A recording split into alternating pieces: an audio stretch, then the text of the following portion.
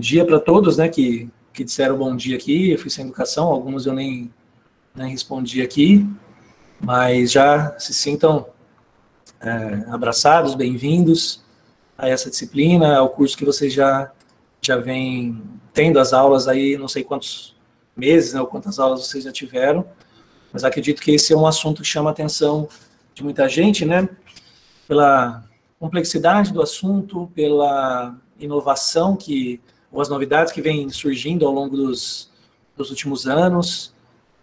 Não tinha passado a ser um objeto de estudo muito profundo da educação física.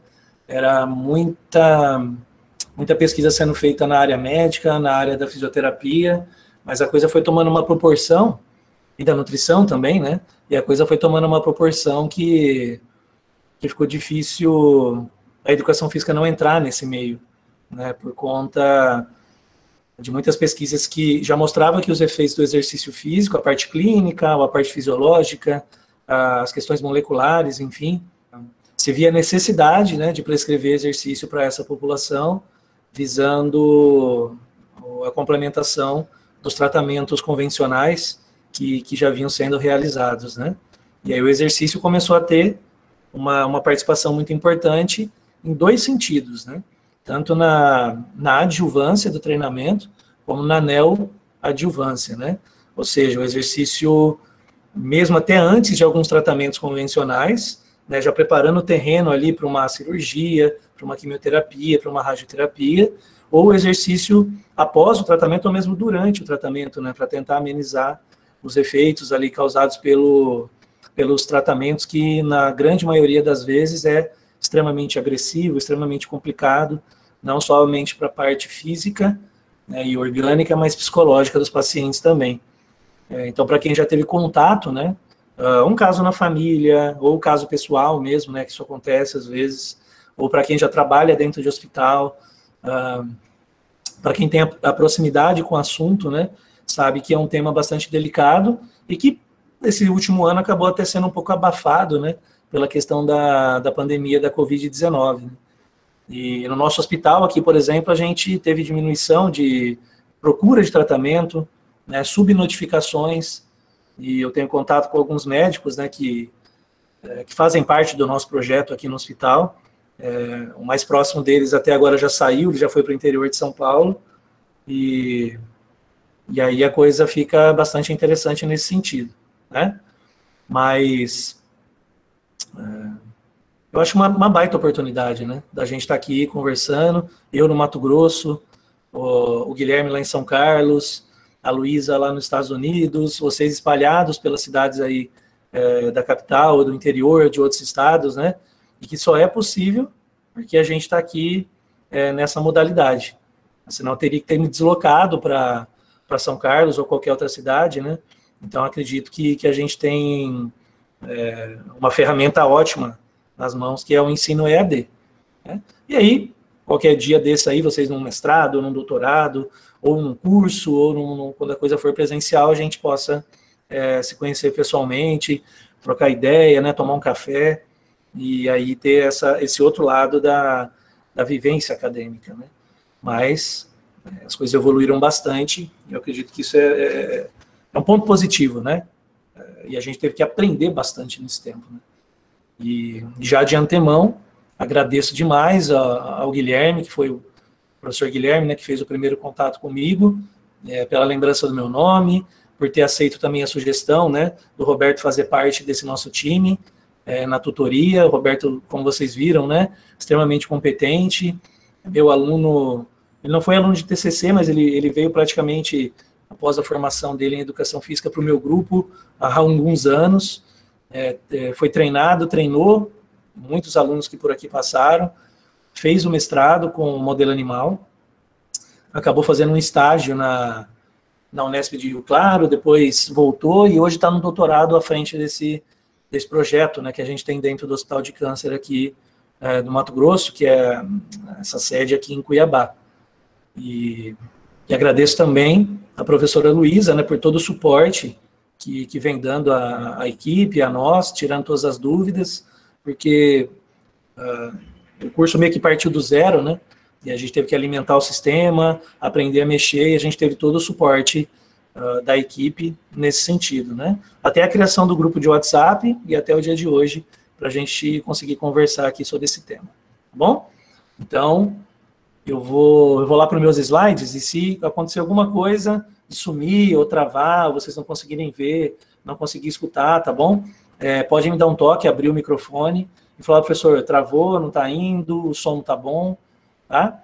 E fiquem à vontade também para fazer intervenção. Vamos imaginar que a gente esteja numa sala, e vocês podem abrir o microfone, levantar a mão, enfim, e a gente ir conversando num bate-papo. Porque tem muita coisa, o tema é pesado, o tema ao mesmo tempo é interessante, né? E aí eu vou tentar passar aquilo que a gente acha que é bastante relevante. Quando a gente mescla, o curso é de Fisiologia do Exercício, né? Então, quando a gente vai para o tema Fisiologia, a despeito do exercício, engloba uma rede de informações aí gigantesca, né? E se eu pensar só na fisiologia, no funcionamento do organismo, no organismo saudável, eutrófico, com todas as características em parâmetros, né, que remetem a um ambiente saudável, ali, celular, e a ligação entre elas, né, esses sistemas todos. Imagine quando você coloca o câncer ali no meio, e aí coloca o exercício também. Então você vai abrindo um leque gigantesco, e aí a gente precisa partir de um princípio um pouco mais generalista, e depois ir afunilando, né? E naquela 1 hora que vocês estiveram com o Roberto, na tutoria, ele já deu uma noção ali muito boa, a aula fica gravada, vocês podem acessar, né, depois e tirar as dúvidas também, comigo ou com ele, mas ele já deu um start muito interessante ali a respeito de dados epidemiológicos, de gênese das células tumorais e a partir de mutações, de visões, enfim, ele deu uma boa aula ali em relação a isso, os tipos de câncer, né, passando ali pelo sarcoma, pelo carcinoma, câncer de característica sólida, câncer de característica de classificação líquida, alguns tipos de tratamento, né? Então, eu acho que a gente já pode meio que partir desse princípio e aproveitar que isso já foi falado. Como hoje a nossa aula ela tem essa duração de 3 horas, e semana que vem mais 3 horas, e nesse interstício temos ainda algumas tutorias que vocês têm que fazer com o Roberto, a gente pode ir trocando figurinha nesse meio tempo. Então, eu acredito que esse modelo de curso que vocês estão matriculados, inseridos aqui, também permite essa comunicação rápida por vários meios, né? E-mail, Classroom, o grupo de WhatsApp, esse nosso encontro ao vivo, né? Então, acredito que é uma evolução mesmo do sistema, né? De quando a gente ficava dentro da sala de aula, de manhã e à tarde, no sábado e no domingo, e todo mundo saía de lá estafado. Então, acredito que dessa forma fica mais leve, né? A gente consegue ir trocando figurinhas, né? Seja de forma coletiva ou individual. Então, acho que isso é muito interessante. Eu também não tenho ideia, mais ou menos, de tempo de formação de vocês, né? Se já fizeram outra pós, se já estão fazendo alguma pós, por exemplo, stricto sensu, um mestrado, um doutorado, a área de atuação, né? Se são nutricionistas, se são profissionais de educação física, se são pessoas que trabalham na área prática mesmo, mais voltada para a academia, ou clínicas, ou se já são professores universitários. Então, eu imagino que nesse universo aqui de 45 pessoas que a gente tem por enquanto aqui na sala, de alunos, né? Talvez alguns pontos podem ser pacíficos, né? Outros pontos podem ser ali no meio do caminho e outros um pouco mais pesados, né?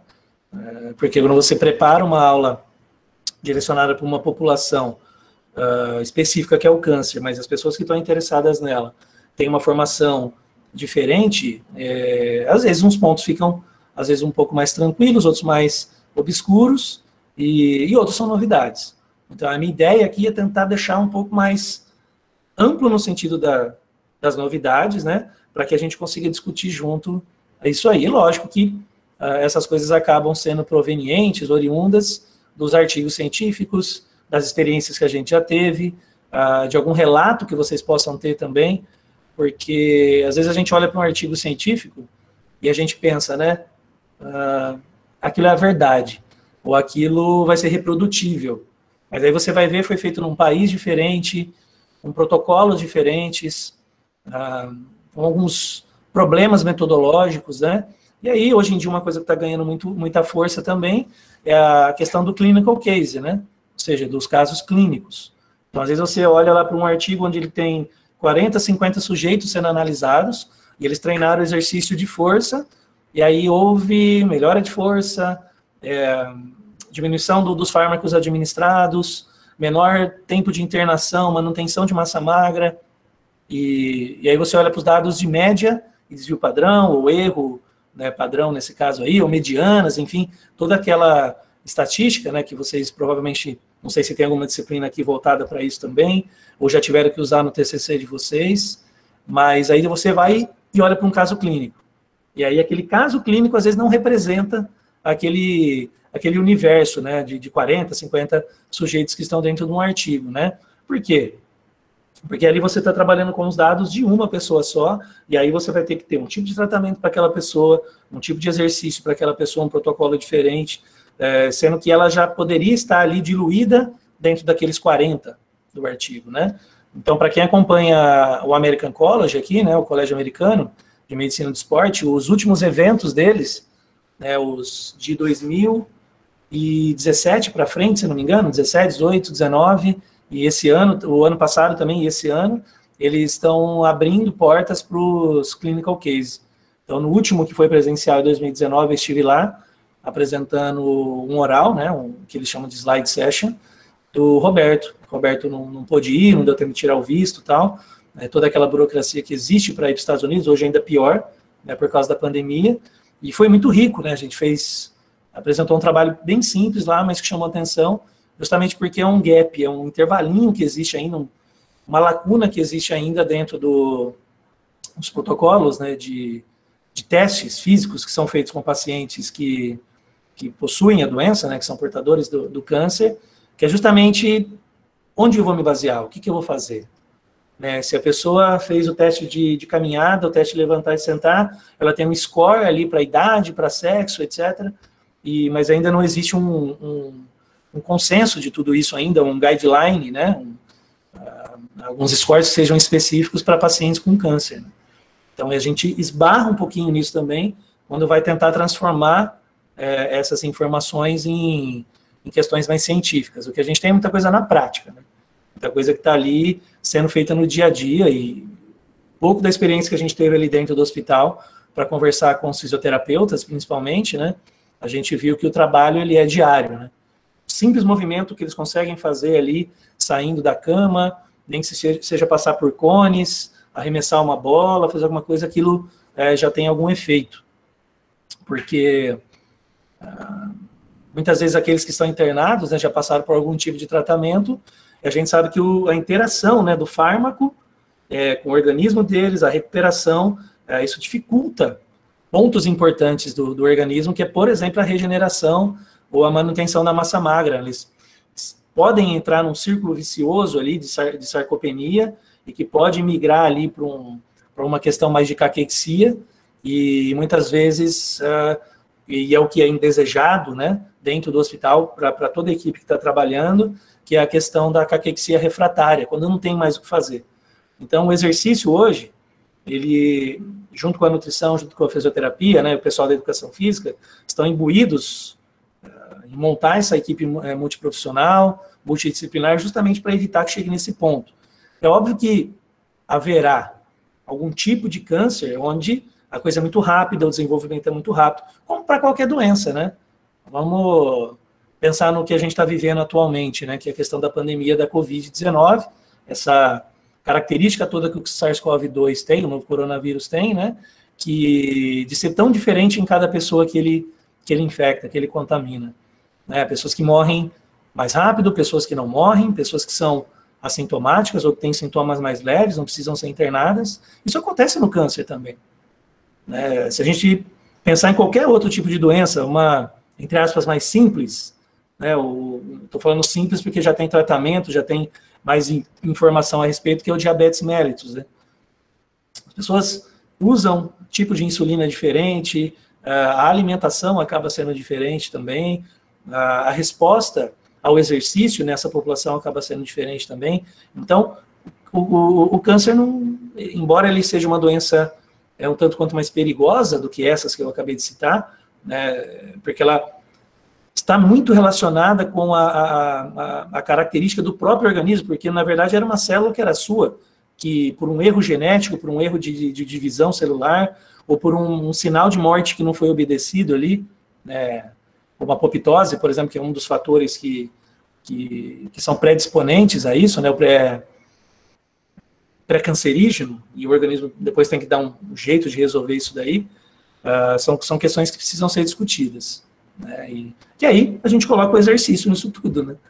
Onde será que ele vai conseguir fazer isso? É na manutenção da massa magra, na redução dos efeitos tóxicos ou cardiotóxicos, que é uma coisa bastante interessante para a gente discutir ao longo da disciplina também.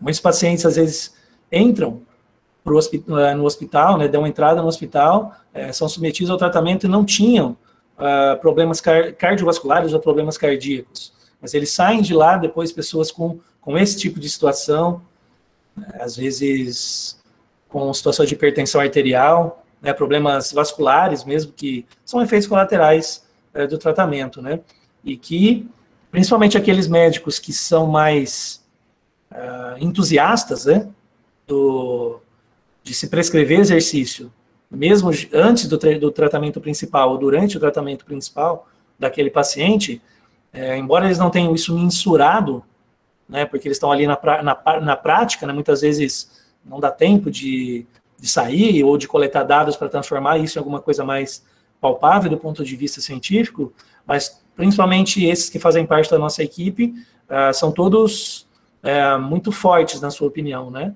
dizendo que aqueles pacientes que aderem, ou que, né, que procuram algum tipo de programa de exercício físico, aqueles que já estão também fora do hospital, respondem muito bem ao tratamento. Às vezes a alta, entre aspas aqui, porque o pessoal não gosta muito de falar em alta, né, porque o tratamento exige, né, um acompanhamento de 5 anos, e agora já tem um protocolo até de 10 anos.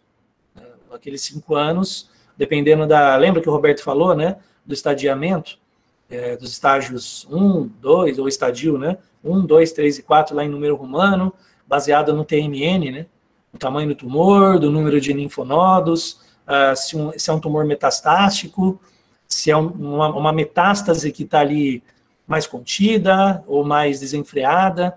Óbvio que isso vai impactar no tipo de exercício que aquela pessoa pode fazer, ou se ela está liberada para aquilo mesmo, né? Então, é óbvio que a primeira ordem sempre vem da junta médica e depois a gente tenta entender se é viável a intervenção ali ou não, ok? Então, isso é só um preâmbulo aqui para a gente entender onde que a gente está pisando, porque, como eu disse, podem ter pessoas aqui que não têm pouca experiência, então, só para ir criando um cenário na cabeça de vocês de que a coisa, às vezes, ela pode parecer simples, mas ela acaba não sendo, não é?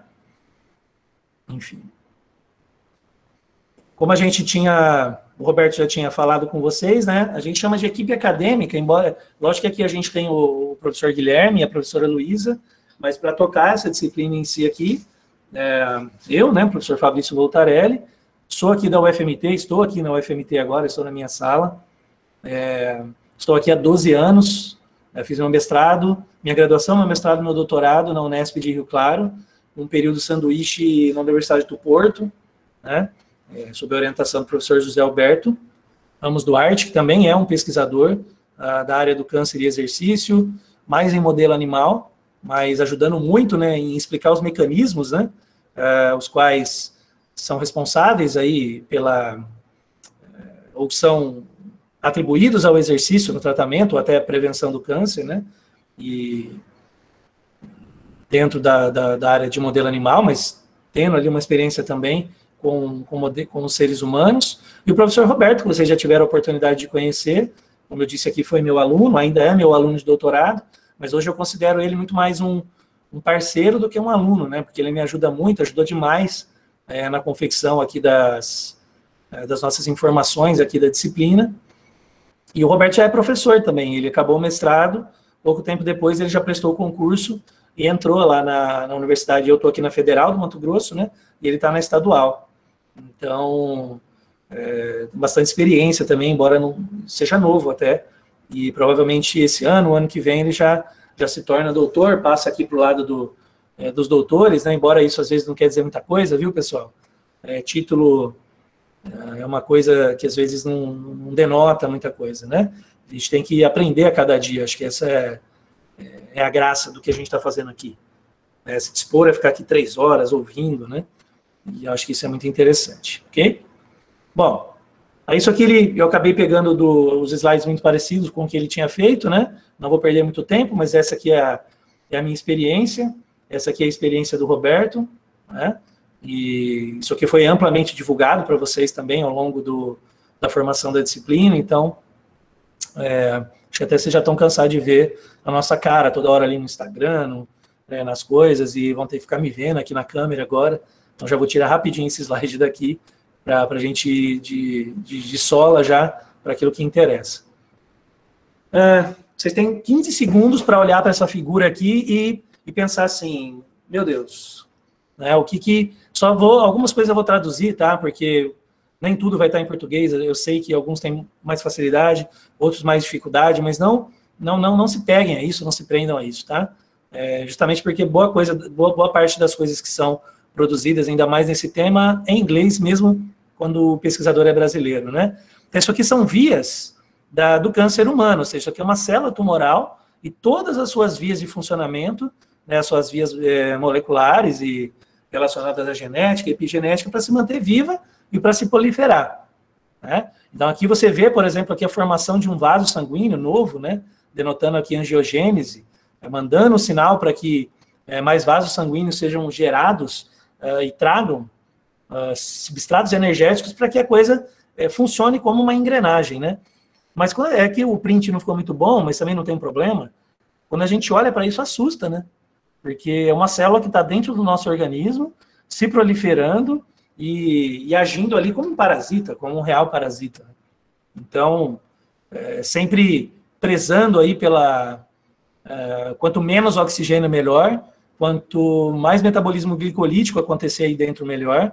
Quanto mais fatores de hipóxia, né, uma saturação baixa de oxigênio, melhor. Para a formação de lactato, que é o seu principal substrato energético, para que as nossas células de defesa não tenham sucesso.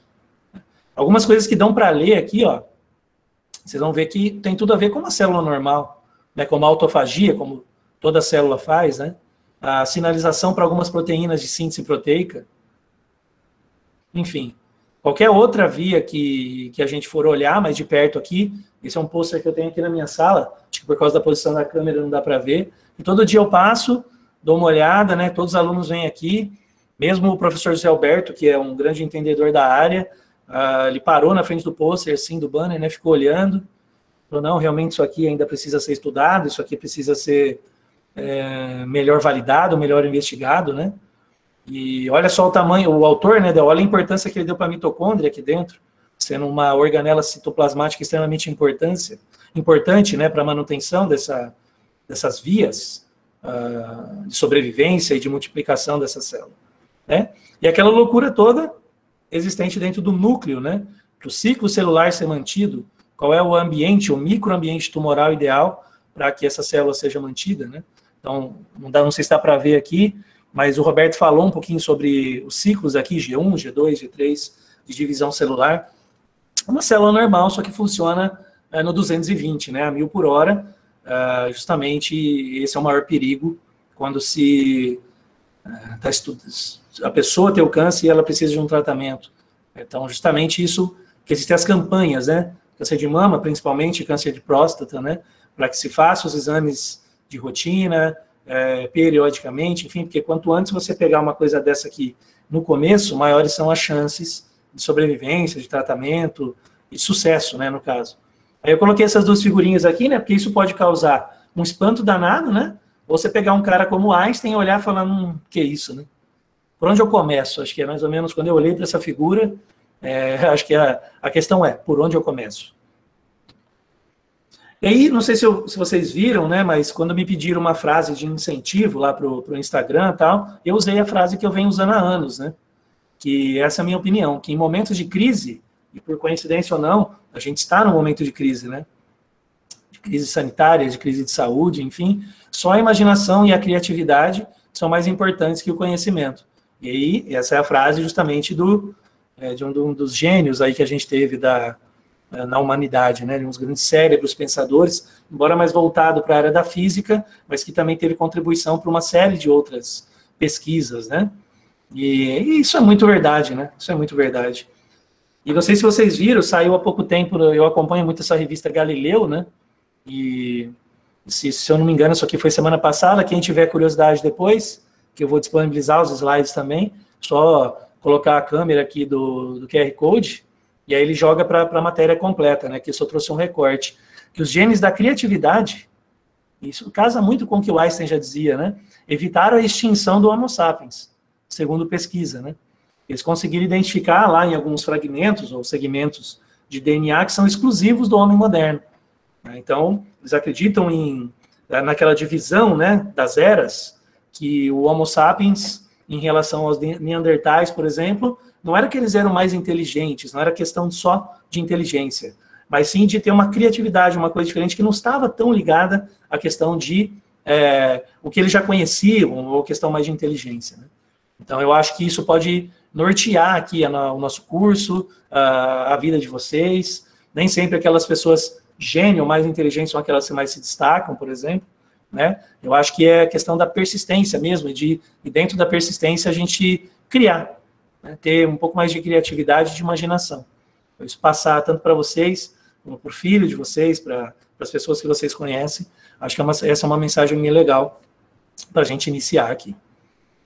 Bom, vamos lá, né? Então, eu gosto muito dessa pergunta. Na verdade, não sei se vocês perceberam, mas é uma pergunta e uma afirmação ao mesmo tempo. Porque eu coloquei o ponto de interrogação entre parênteses aqui, né? Daria muito bem para tirar daqui. Exercício físico como prevenção e tratamento do câncer. O jeito que eu li, né?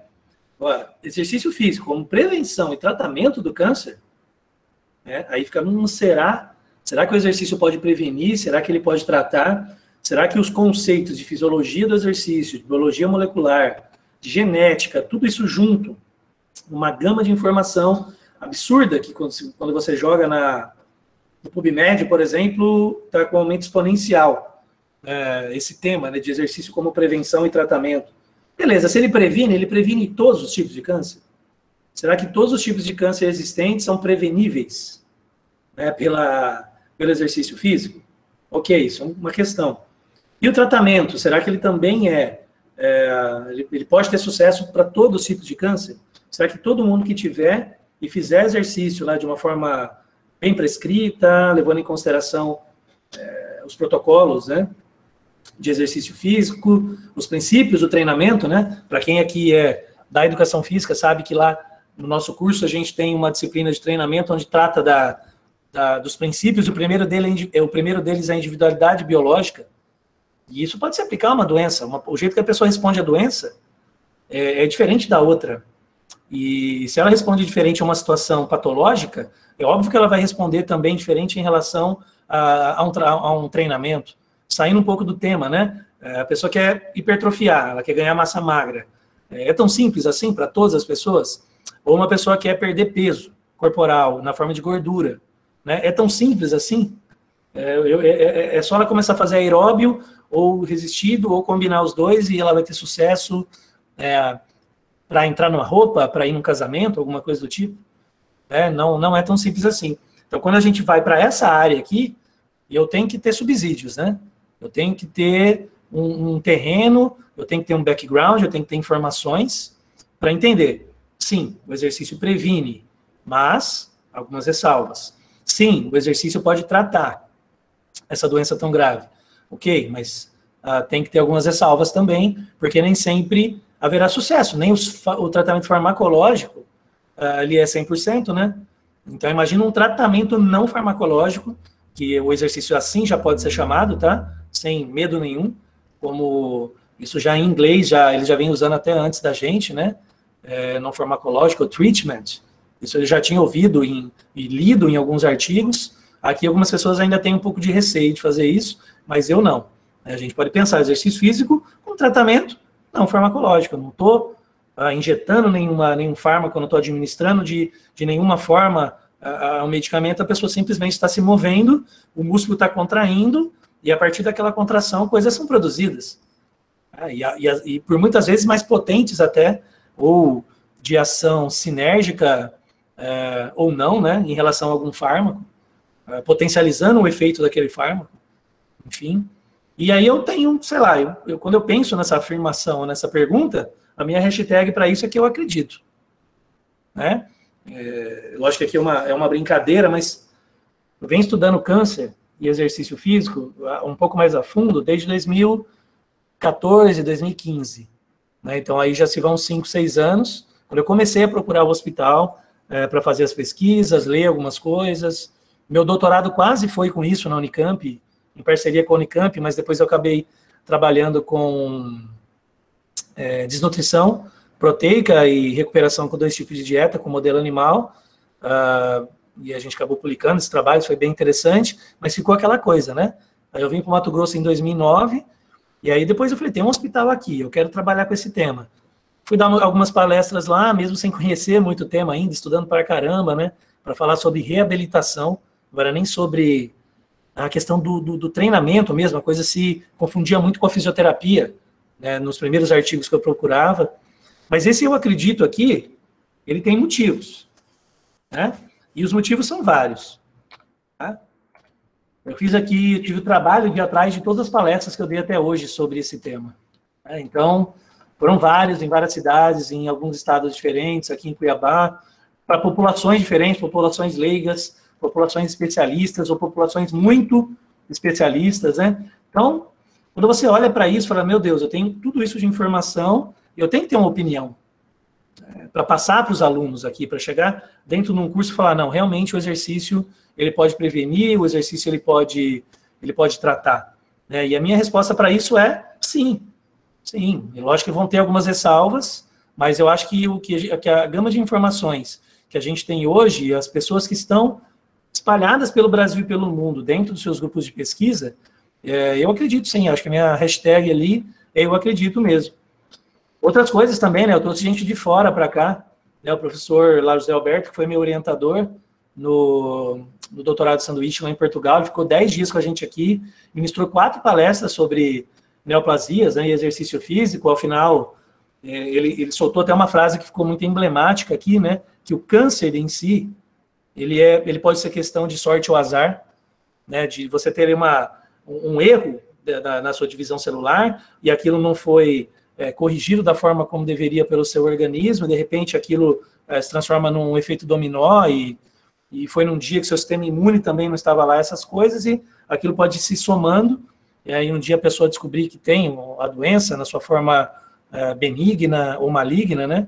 Roberto também acabou falando um pouquinho sobre isso, acho, né? Semana passada, a diferença entre um tumor benigno e um tumor maligno, né? O tumor benigno um pouco mais encapsulado, sem a capacidade de emitir sinais de angiogênese, e o tumor maligno, principalmente o invasivo, né? Com essa capacidade de romper a membrana, invadir o estroma e chegar até a corrente sanguínea, e isso se disseminar pelo corpo todo, né? Que mais que aconteceu nesse meio tempo? Que eu falei para vocês, eu fui dos Estados Unidos, apresentei esse trabalho que, na época, foi um dos nossos resultados interessantes de clinical case, né? Que foi, depois eu vou falar um pouco mais específico sobre ele, não vou dar spoiler aqui agora. Talvez ele fique até para a semana que vem, não para a aula de hoje, né? Porque nós temos aqui, acho que 110 slides dividido para esses 2 dias, tá? Mas isso aqui foi um estudo de caso apresentado lá, aceito. A princípio eu mandei para pôster, eles passaram para oral, enfim.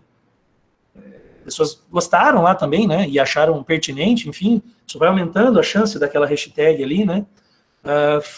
Palestras, isso aqui é lá no Hospital do Câncer, o auditório que tem lá. Eu coloquei essa foto em especial aqui porque membros do grupo, né? O Roberto aqui com a sua esposa, o Thiago e a Paula são membros aqui do grupo também, o James, que ficou 10 dias com a gente aqui, lá dos Estados Unidos, o Guilherme conhece bem, o Guilherme também tem um contato muito próximo com o James, ficou com a gente aqui 10 dias e foi assistir a palestra. Coitado, a palestra foi em português, né? Alguns slides em inglês só, mas estava lá com a gente. O Roberto falou isso também na aula dele, a gente fez uma visita lá no INCA para entender o que eles estavam fazendo lá em relação a testes físicos. A gente acha que vai chegar lá e a coisa é totalmente especializada do ponto de vista de estrutura, que nada, eles faziam tudo no corredor lá, né, Roberto? Sei que o Roberto está aqui na sala. Eles faziam tudo num corredor adaptado, que no final da onde o paciente tinha que caminhar e voltar para a gente cronometrar, era a porta do refeitório. Vocês imaginem assim, né? E a gente está falando do maior instituto, né, de câncer do país aqui. Do maior instituto. Então, e a gente chegou lá e falou, meu Deus, né, então talvez a gente consegue fazer isso lá no Mato Grosso também. Só que a retaguarda que eles tinham lá era muito boa, porque eles tinham ali coisas sendo coletadas daqueles pacientes, e já dentro de um outro lugar, o pessoal num computador analisando tal, e emitindo dados, né? Então o INCA é muito maior do que isso. E a gente fez essa visita lá, e eles acreditam muito nessa história do exercício físico também, e isso foi animando a gente a fazer cada vez mais, né? Cada vez mais. Baseado nessa visita, a gente teve até uma publicação numa revista assim, que estava começando na época, em 2018, né? Porque a gente tinha a ideia de trabalhar aqui no nosso hospital com câncer de cabeça e pescoço. Então a gente acabou fazendo uma revisão de literatura, né? E essa revista acabou convidando a gente até para fomentar mesmo, para aumentar o número de artigos dela. Hoje ela até está um pouco mais consolidada, inclusive. Ela ganhou agora um Qualis na área da medicina, aqui antes ela nem estava lá. E aí a gente foi atrás, a gente faz, será que o exercício de força, ele pode ali ele pode auxiliar na manutenção da massa magra dos pacientes com câncer de cabeça e pescoço, justamente porque era a nossa ideia trabalhar primeiro com essa população aqui no hospital. Aí o Fernando, que nos recebeu lá, acabou sendo um dos coautores do trabalho, tem aqui o Roberto, né, a Araceli, e a equipe multidisciplinar, né, o pessoal do INCA, o pessoal lá do Hospital do Câncer, o pessoal aqui da UFMT, o James, que vocês viram lá na foto, quem é muito aqui da área da educação física mesmo, e de treinamento e tal, conhece essas duas figuras aqui, né, o Ramires e o Jonato. Então, o Ramires foi colega e contemporâneo, o Jonato também do professor Guilherme, né, o Ramires até fez o pós-doc aqui comigo durante 2 anos, né, e hoje ele é professor aqui do programa, ele orienta também, enfim, mas... Resumindo, nesse trabalho aqui a gente chegou à conclusão, pensando em tudo que tinha na literatura e que não era muita coisa, né, que o exercício de força, ele pode sim, nessa época não, vamos atrás, ele pode sim manter massa magra, e não só isso, né, porque para o paciente em si, pensando clinicamente, né, do ponto de vista de quando ele chegou no hospital, ficou lá um tempo e saiu, ele melhorar a autonomia, a qualidade de vida, né, e etc., e até a parte psicológica que não é a nossa praia, não é a minha praia aqui nesse sentido, né, discutir, provavelmente vai torná-lo mais forte para ele continuar fazendo aquele exercício, continuar procurando profissionais que possam auxiliá-lo nesse sentido. Né? Então, a gente foi olhar para a literatura, e inclusive achamos até alguns trabalhos que iam além daquilo que a gente acreditava, né, de um exercício mais leve, de intensidade leve a moderada para esses pacientes. Não, a gente achou até alguns trabalhos com HIIT, né, que é o High Intensity Interval Training aqui, ou treinamento intervalado de alta intensidade, que por muito tempo foi negligenciado e hoje está até sendo um pouco mais discutido, e aquela coisa da perguntinha que eu fiz lá no começo, não necessariamente vai ser para todos os pacientes. Não vou pegar um cara que está com sarcopenia, com dificuldade de alimentação, coisa que acontece muito com esses pacientes de câncer de cabeça e pescoço, eles têm às vezes... exposição aqui dessa região, algumas complicações que fazem com que eles não consigam fazer o processo de deglutição, de mastigação corretamente, eles têm que se alimentar de outra forma, e aí eles perdem muita massa magra, né? E às vezes o mínimo que ele faz ali pode já ser o suficiente, não só para aumentar, a questão não é aumentar a força, mas talvez manter, né? E hoje, se vocês conversarem com o pessoal mais da nutrição, né, que está indo atrás dessa coisa da sarcopenia e da caquexia, realmente para entender quais são os principais marcadores para isso, um dos principais já é a perda de força. Se você fizer uma dinamometria, por exemplo, os valores ali já não forem satisfatórios, você já tem um indício que você já tem que fazer alguma intervenção ali. seja com peso livre, seja com peso do próprio corpo. O American College ainda, depois eu vou falar disso para vocês também, tem alguns protocolos, mas eles não diferem muito de, sei lá, para qualquer outro tipo de doença. Eles acreditam muito no exercício combinado, de uma frequência aí de 100 a 150 minutos por semana, respeitando a característica, né, e o tratamento. Se a gente focar aqui no câncer de próstata, por exemplo, ou no câncer de mama, onde há tratamento hormonal, né, todos esses tratamentos são para inibição de hormônio, né, inibidor de aromatase, alguns inibidores androgênicos, tudo que leva, tanto no homem como na mulher, a perda de massa magra. Então, você tem, por quê? Porque a exposição hormonal ela é um fator também para reaparecimento ou aparecimento do tumor. Aquela história que a gente escuta na mulher que amamentou, a questão da menopausa, etc., tudo isso protegendo a mulher do câncer de mama. No homem é a mesma coisa, embora existam outros fatores, alimentação, estilo de vida, estresse, etc., que acabam desbalanceando ali a questão hormonal também e predispondo ao câncer de próstata. Lembrando, né, que o Roberto pontuou muito bem isso na aula, aquela balancinha que ele colocou, se eu não me engano tem no e-book também, que a genética ela é por volta ali de 15% a 20% dos casos de câncer, né? O resto é tudo ambiente. Ou seja, você tem as questões epigenéticas aí muito mais fortes do que as questões genéticas. É lógico que quando a mutação de um gene, ela é dentro de uma família, aquilo vai passando de geração para geração, aquilo é muito forte, como alguns genes que a gente tem para câncer de mama, por exemplo, né? BRC e outros, né? Aí é mais complicado. Mas hoje existem até tratamentos específicos para isso, né?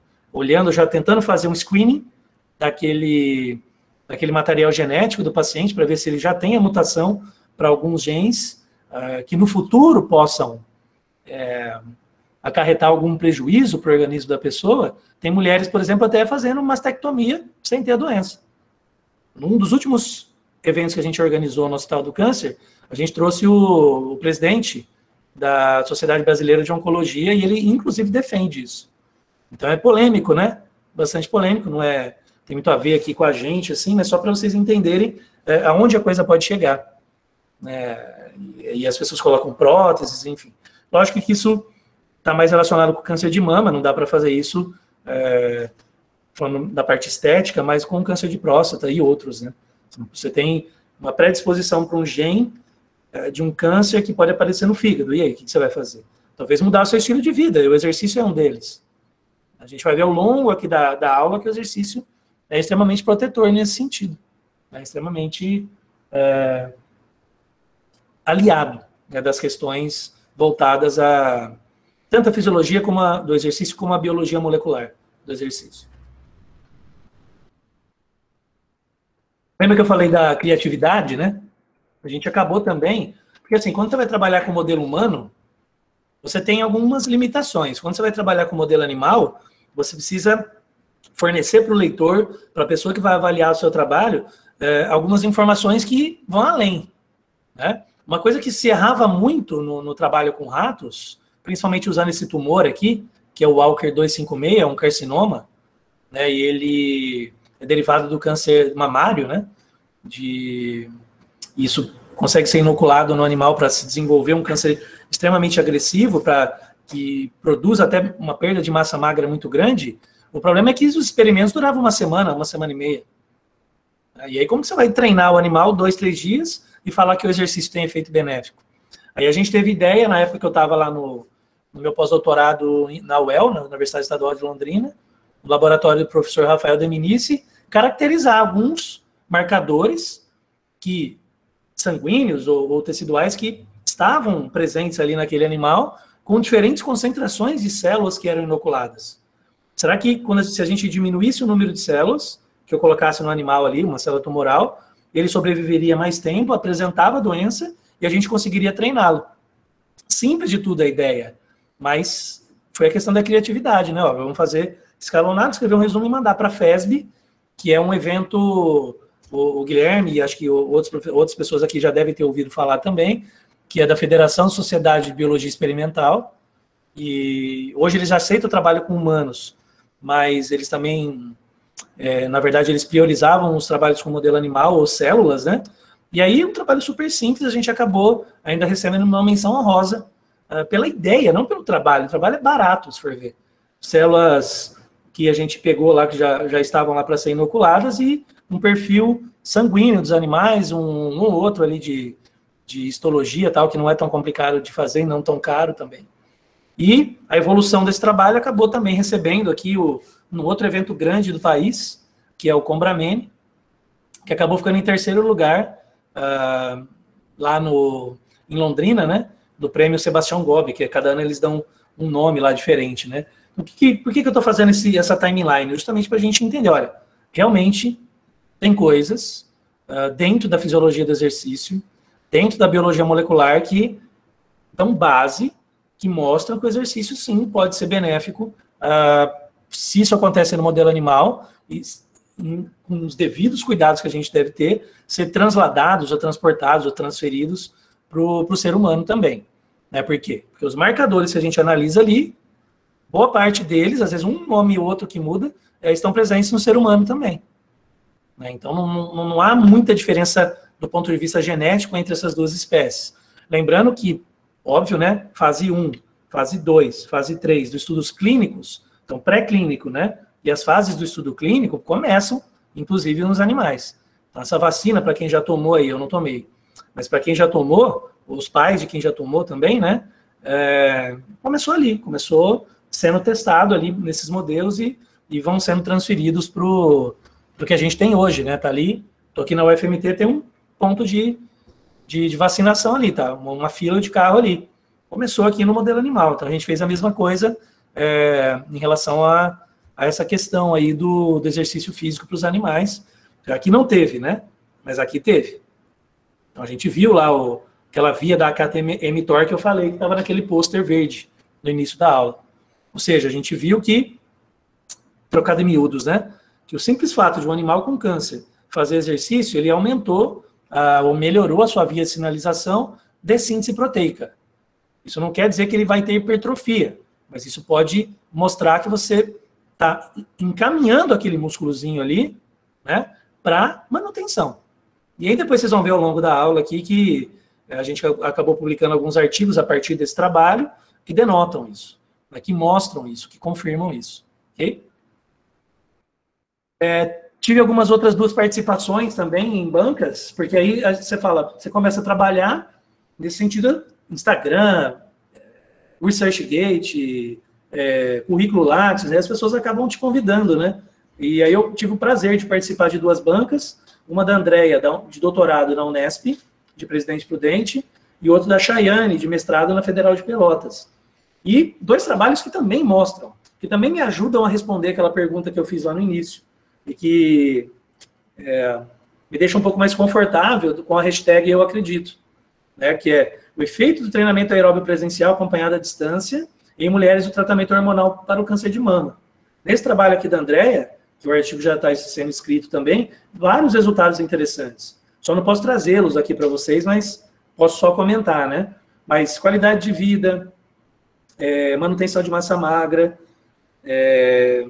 alguns marcadores sanguíneos. Ela estava buscando também ver se tinha uma melhora no perfil lipídico das mulheres, de um marcador específico. Acabou não aparecendo, mas talvez porque o N era muito baixo, teve até uma tendência ali, né? E o legal é que ela conseguiu fazer também à distância, né, o treinamento ali, usando um aplicativozinho, e eles chamaram de home-based, né, esse tratamento.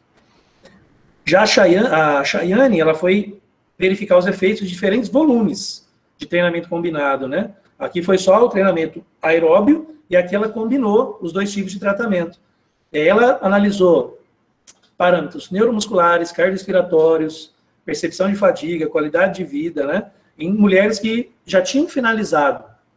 Então, elas passaram por todo o tratamento, né, e no caso era o tratamento primário de câncer de mama, né, ou seja, a maioria delas com cirurgia e com necessidade, às vezes, de uma quimioterapia ali após a cirurgia, por conta dos exames pós-cirúrgicos de histologia, né, para ver o que tinha acontecido ali, mas os resultados também foram muito interessantes.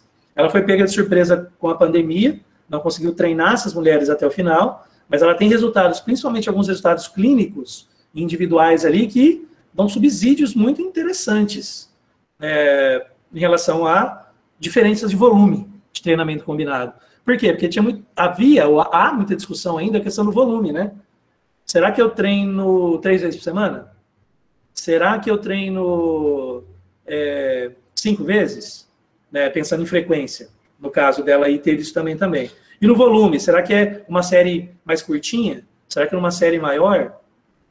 E ela viu que, às vezes, quando era bem feito, independente dessas características, por já estar pegando o organismo ali um pouco já mais debilitado pelo tratamento, já teve diferença, já teve resultado. Né?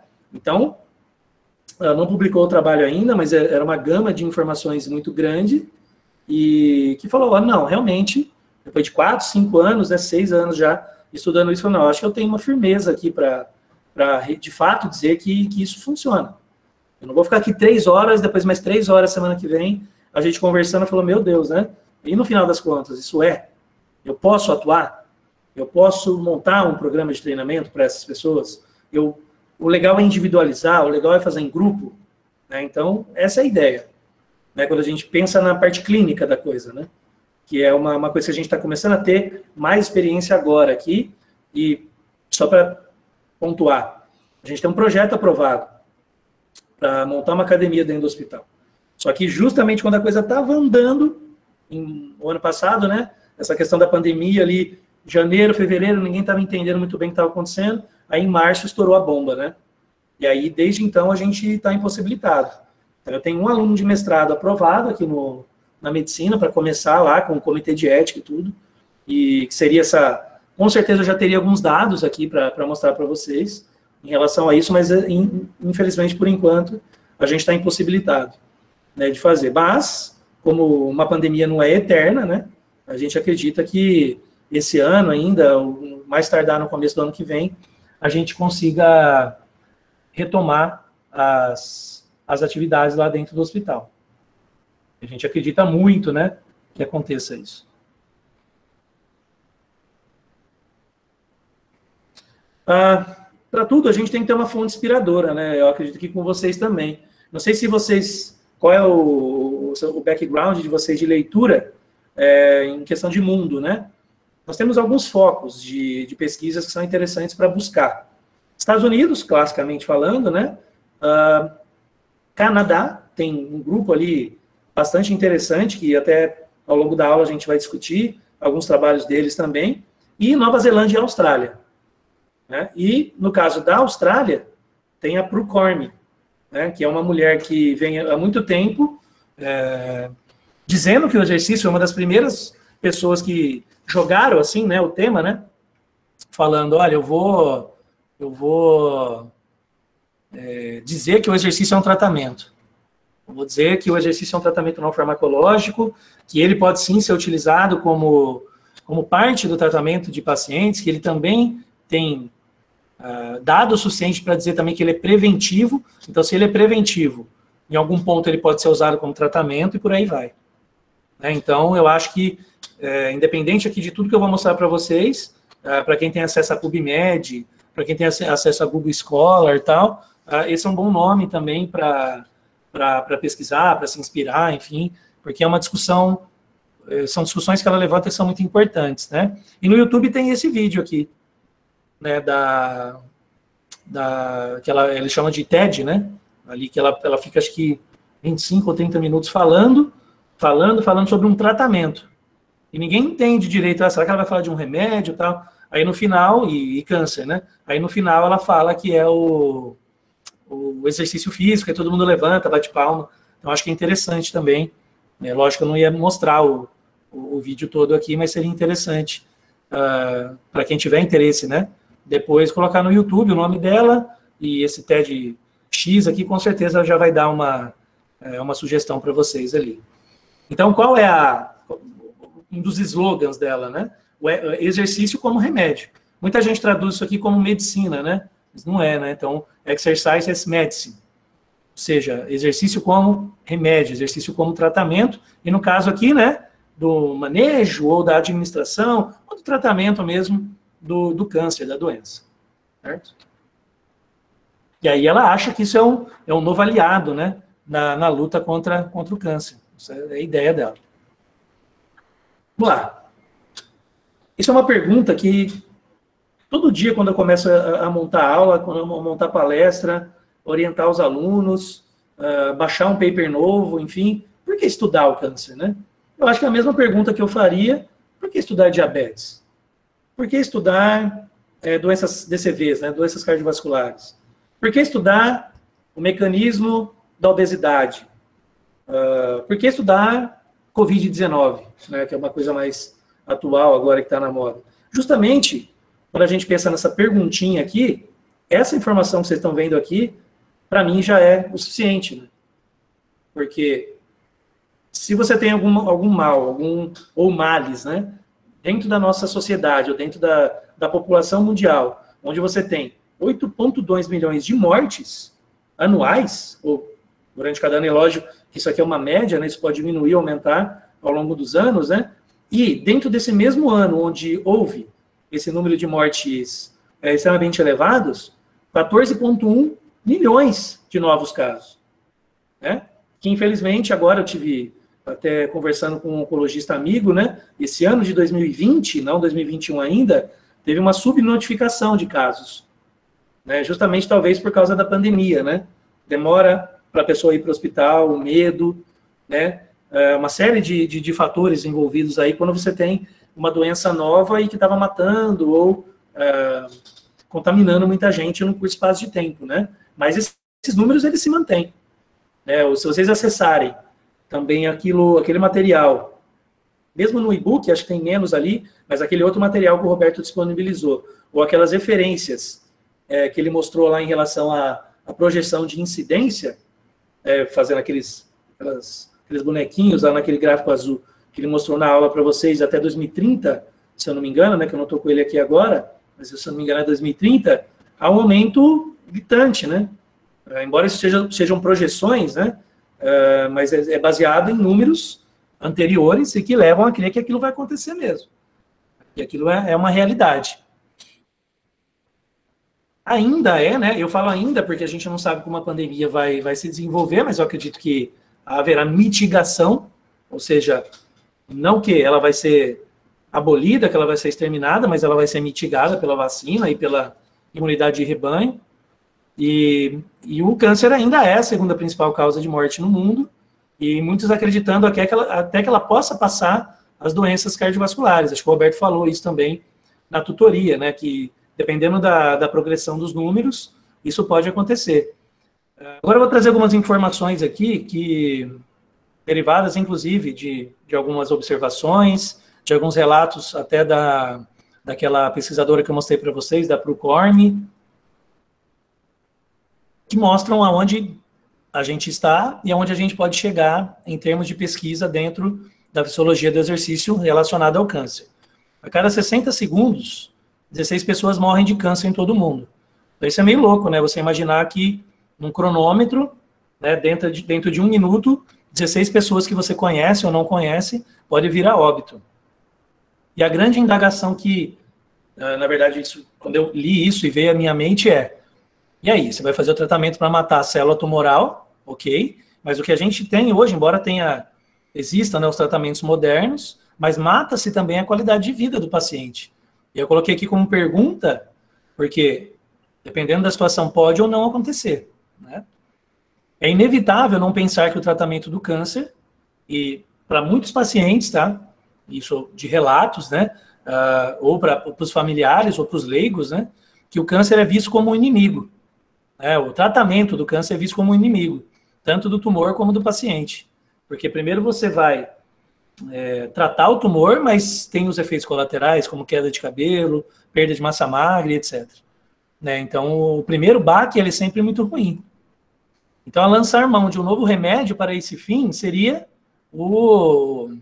a descoberta ou a entrada de alguma coisa para dar mais esperança, né? E aí, como eu tinha dito lá atrás, hoje em dia, o medicine, né, o exercício como tratamento não farmacológico, ele está sendo bastante discutido. E eu vejo muita coisa no Instagram, em qualquer outra plataforma, dentro das pesquisas, ainda há um cuidado Não sei se vai dar tempo hoje, mas na semana que vem tem uma ou duas, na verdade são 3 revisões, que mostram que ainda tem que ter cuidado com os estudos que estão sendo publicados com exercício físico para humanos, né? E câncer, e tratamento do câncer. Então, em um deles foi publicado semana passada, uma revisão sistemática muito grande, mostrando quais são os problemas, né? Mas não colocando em xeque que o tratamento pode ser bom para as pessoas, né? Mas a forma como alguns trabalhos montam sua metodologia, o seu desenho experimental, que acabam sendo questionados, né? Porque alguns até dizem que o tratamento via exercício físico não teve resultado, né? Que o paciente nem piorou nem melhorou. E aí discute muito raso isso, muito de uma forma rasa, né? E aqui a gente está para discutir de uma forma mais profunda, né? Acho que essa é a ideia. O que a gente sabe? Que o organismo possui uma capacidade incrível de se adaptar ao exercício, a despeito, excluindo o exercício físico, excluindo a doença. Se você estiver falando de qualquer organismo que seja submetido ao exercício físico, ele tem uma grande capacidade de se adaptar. Vide a pessoa que vai para a academia e ganha força em uma semana. A gente sabe que não é por hipertrofia muscular, né? Mas sim por questões neuromusculares ou neuroadaptativas. Neurônios que antes não eram estimulados, agora estão sendo, né? Além de responder de forma positiva também em condições patológicas, incluindo o câncer. Todas aquelas palestras que eu já dei, os artigos que já li, que vocês já leram, isso vai dando um subsídio, né, para a gente. Professor, oi. Até interessante que muitas vezes a própria tratamento do câncer, quando a gente, dependendo do tipo de câncer, você promove aquela parte química nele, a reação do ambiente, do microambiente tumoral é de se expandir, né? Ele acaba, são meios que ele encontra de escapar desse tratamento e você acaba provocando uma metástase, por exemplo. Sim. Justamente porque teve ali o seu microambiente alterado, e aí a fuga disso pode estar relacionada, sim, à metástase. Pode sim. E aí vai ser caso a caso, né, Pedro? Era você que estava falando, né? Acho que é o seu Isso. Pedro, obrigado pela colocação. E é por isso que tem que ser individualizado, e é por isso que está ganhando força. Vocês estão dentro de um curso que é clínico, né? E por isso que está ganhando muita força aí. Para quem gosta, lógico que eu vou falar que ela tem uma questão, às vezes, de ficção, um pouco de realidade, mas quem gosta de Dr. House, né? Eu sempre fui muito fã daquilo, mesmo antes de entrar para essa coisa da pesquisa dentro do hospital, né? Mas eu acredito muito nisso. As organizações mundiais também estão acreditando muito nisso. É lógico que existe a média, né? Existem os valores médios populacionais, mas a questão clínica, ela tem que ser levada muito em consideração. Porque, às vezes, para uma pessoa que, sei lá, que você citou aqui agora, pode estar relacionada a metástase. E outra, não necessariamente, ela pode até responder muito bem. Né? E aí o médico, a equipe, vai ter que estar muito bem preparada e bem municiada, né, de exames múltiplos para tentar entender o que está acontecendo ali. Aí o cara chega lá e fala, não, olha, treina esse paciente. Mas como que eu vou treinar ele? Olha como ele está na hora. O treinar, a pessoa já fecha o olho, imagina o cara no crossfit. Imagina ele levantando, fazendo supino com 50 a cada lado. E não é, né? Cada movimento ele importa. Justamente, um dos pontos principais é que o medicamento, ele prejudica, e boa parte deles, tá? Não só o coração, mas o músculo esquelético de se regenerar. Né? E é isso que, esse que é um dos starts, né? Que dá o trigger lá, que a primeira faísca para que haja sarcopenia, e o aumento do tempo de internação daquele paciente. A nossa ideia é tentar desequilibrar isso para o lado positivo. Trazer para cá. Se levar isso em consideração dos princípios do treinamento, uma pessoa destreinada, a resposta é muito melhor e mais rápida do que uma pessoa já treinada, né? Então, qualquer movimento que ela faça, para ela já vai ter um resultado absurdo. Se já era uma pessoa sedentária. Você me fez lembrar daquela frase do quanto menos treinado, mais treinável. Certo? Exatamente. Aquela frase clássica, né? E quanto mais treinado, menos treinável, sim. Aí é lógico que depois cada um que lute, né? E que não use esteroide anabolizante para isso. Porque atinge aquele ponto, né, focal, genético até, de estabilidade, limite orgânico para que as coisas vão acontecer. Então, acho que esse olhar sobre o paciente é muito importante também. Porque antes de ter o câncer, antes de ter a doença, ele já era um organismo funcionando. Então, entender o que ele fazia antes é muito importante. E isso vale para qualquer doença. Se eu estivesse falando de Covid aqui, pessoas que respondem melhor ao tratamento, ou que têm os sintomas menos graves, ou nem manifestam, pode ir além da questão genética também, ou ser suscetível ou não, ou ter uma mutação que favorece a ECA, por exemplo, o receptor de ECA lá, que o vírus consegue se ligar e se multiplicar dentro da célula. Então, tem outras questões. Ontem saiu uma pesquisa, eu até, na minha aula da graduação que eu mandei para vocês ontem, eu discuti isso com os alunos, que foram analisadas 2 gêmeas. E as 2 tiveram Covid na primeira onda, e 4 meses depois, uma só pegou, a outra não. E os sintomas foram muito piores do que os primeiros. E aí elas são univitelinas, ou seja, estão monozigóticas. Teoricamente, o genoma delas é Ctrl+C, Ctrl+V, né? E até vi a foto, elas são muito parecidas. E as respostas foram diferentes. Então, você imagina pessoas uma que não tem nada a ver com a outra, ou que não são da mesma família. Se a gente transportar isso para o câncer, pensando em, será que o exercício melhora o sistema imunológico adquirido? Né? Será que a imunidade celular ela é melhorada com o exercício físico?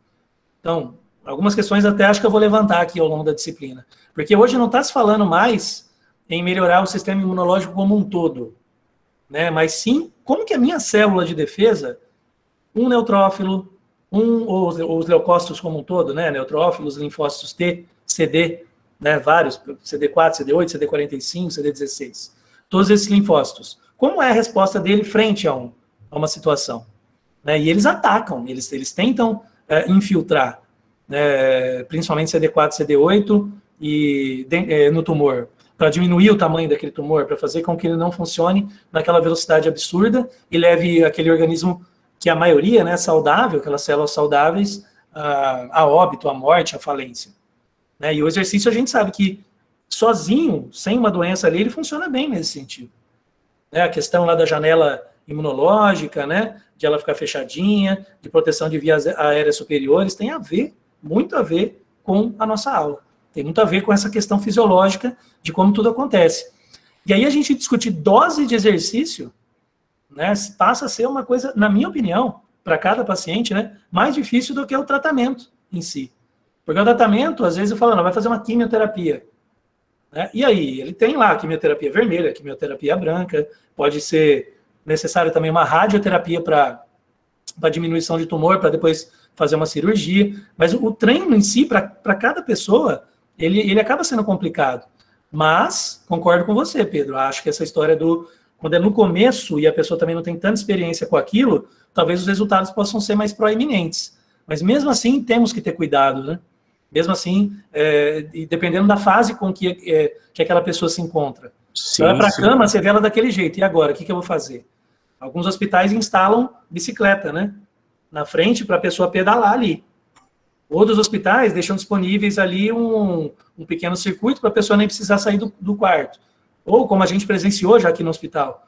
Eu e o Roberto, mais lá no início, né? Quando a gente foi acompanhar as fisioterapeutas, e eu fui com o meu grupo de alunos para lá, eles deixavam lá os conezinhos, e as pessoas saíam do quarto mal andando, assim, algumas não parecia que nem queriam. De repente já estava arremessando uma bola, de repente eu estava fazendo ali um movimento diferente, e a gente, como profissional da área, só observando aquilo, né?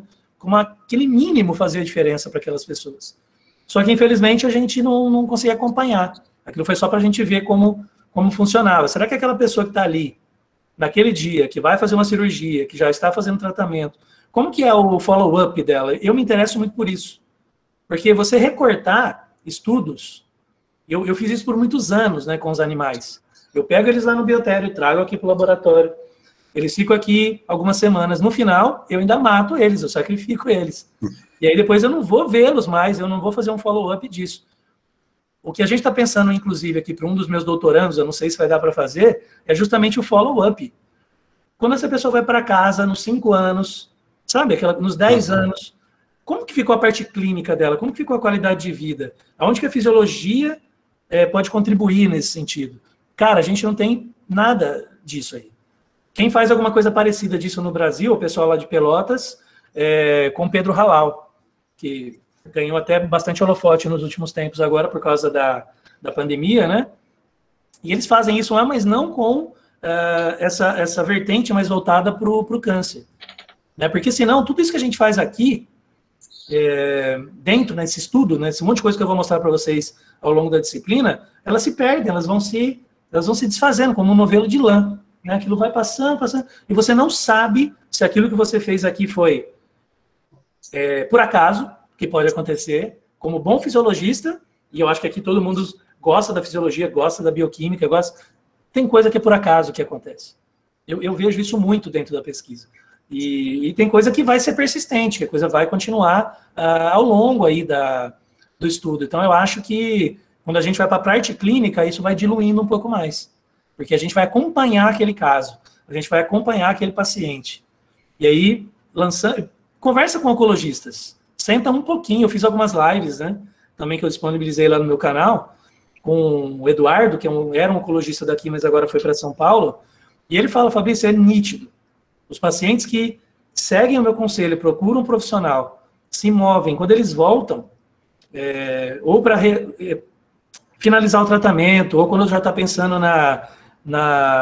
naquela coisa dos 5 anos, né, de tratamento, pacientes que ele já acompanha ao longo do tempo, totalmente diferente daqueles pacientes que engordaram. Você vê, né, o paciente com câncer acaba engordando. O paciente com câncer acaba engordando. Depois, justamente porque, dependendo do tratamento, as células de gordura acabam jogando contra nesse sentido.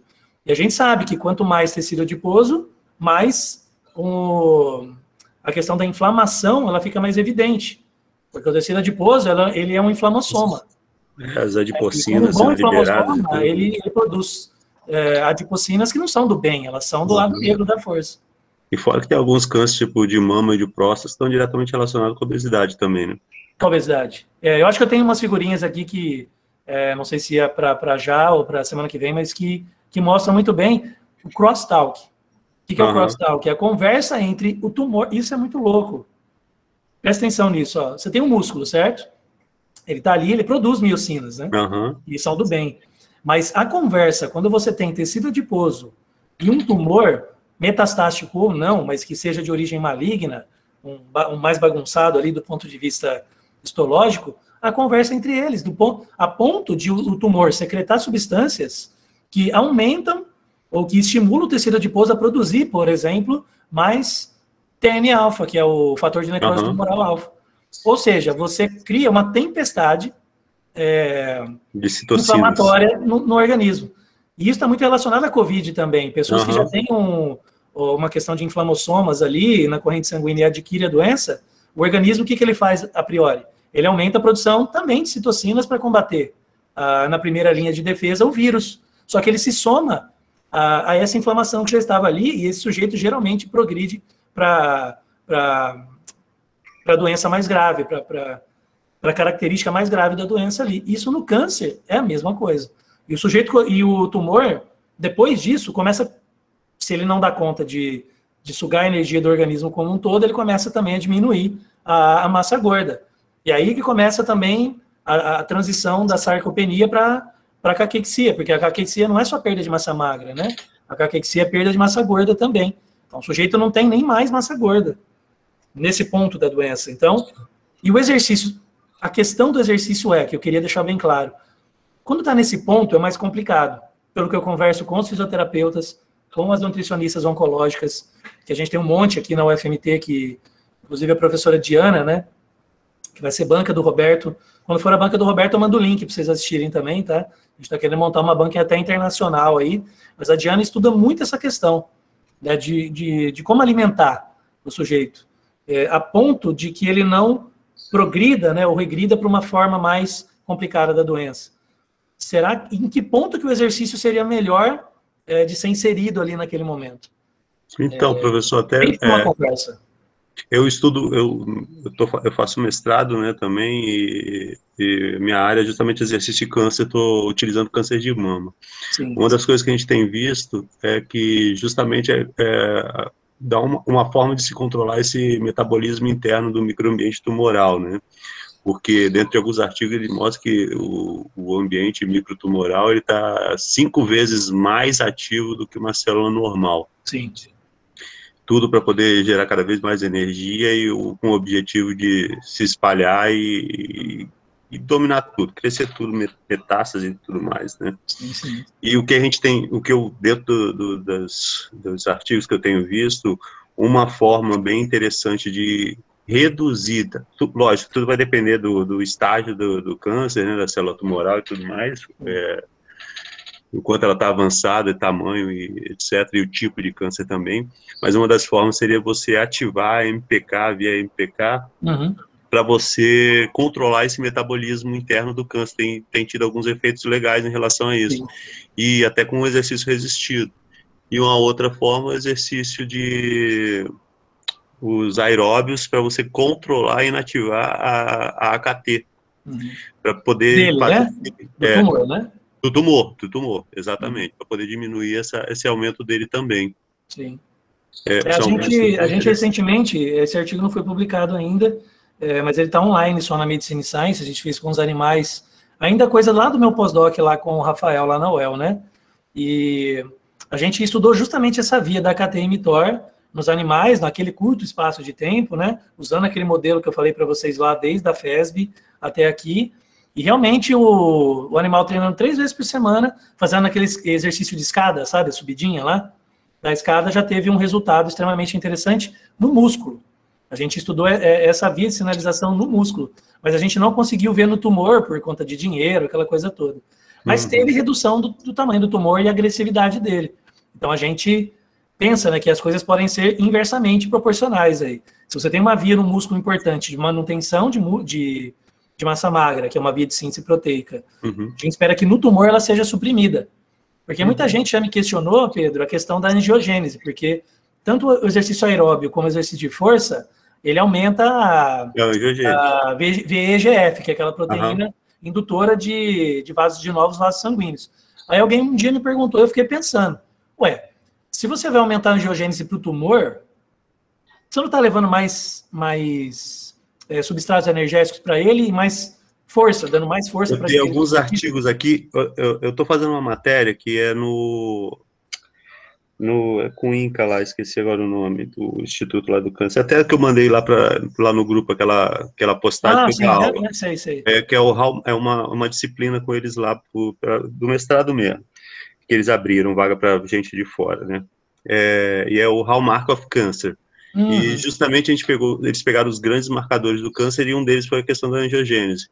Cada aula é um marcador desses, foi de tudo, desde o início até a gente teve a questão da angiogênese. E a angiogênese, na verdade, com o exercício, ela não seria estimulada. Eles teve justamente a matéria, uma das aulas foi da angiogênese, e está mostrando o seguinte, que um dos processos que eles buscam hoje como alternativa de tratamento do câncer em vez de cessar a angiogênese tumoral, separando vamos botar a angiogênese promovida pelo exercício, em vez de cessar, seria recuperar esses vasos, tornar esses vasos, vamos botar, normais novamente, do que tentar parar, porque quando se tentava parar, o que mostrou nos estudos é que o que acontecia, o câncer dava um jeito de, estão cortando o meu processo de crescimento aqui, então vou buscar uma outra via para poder estar saindo daqui e se espalhando.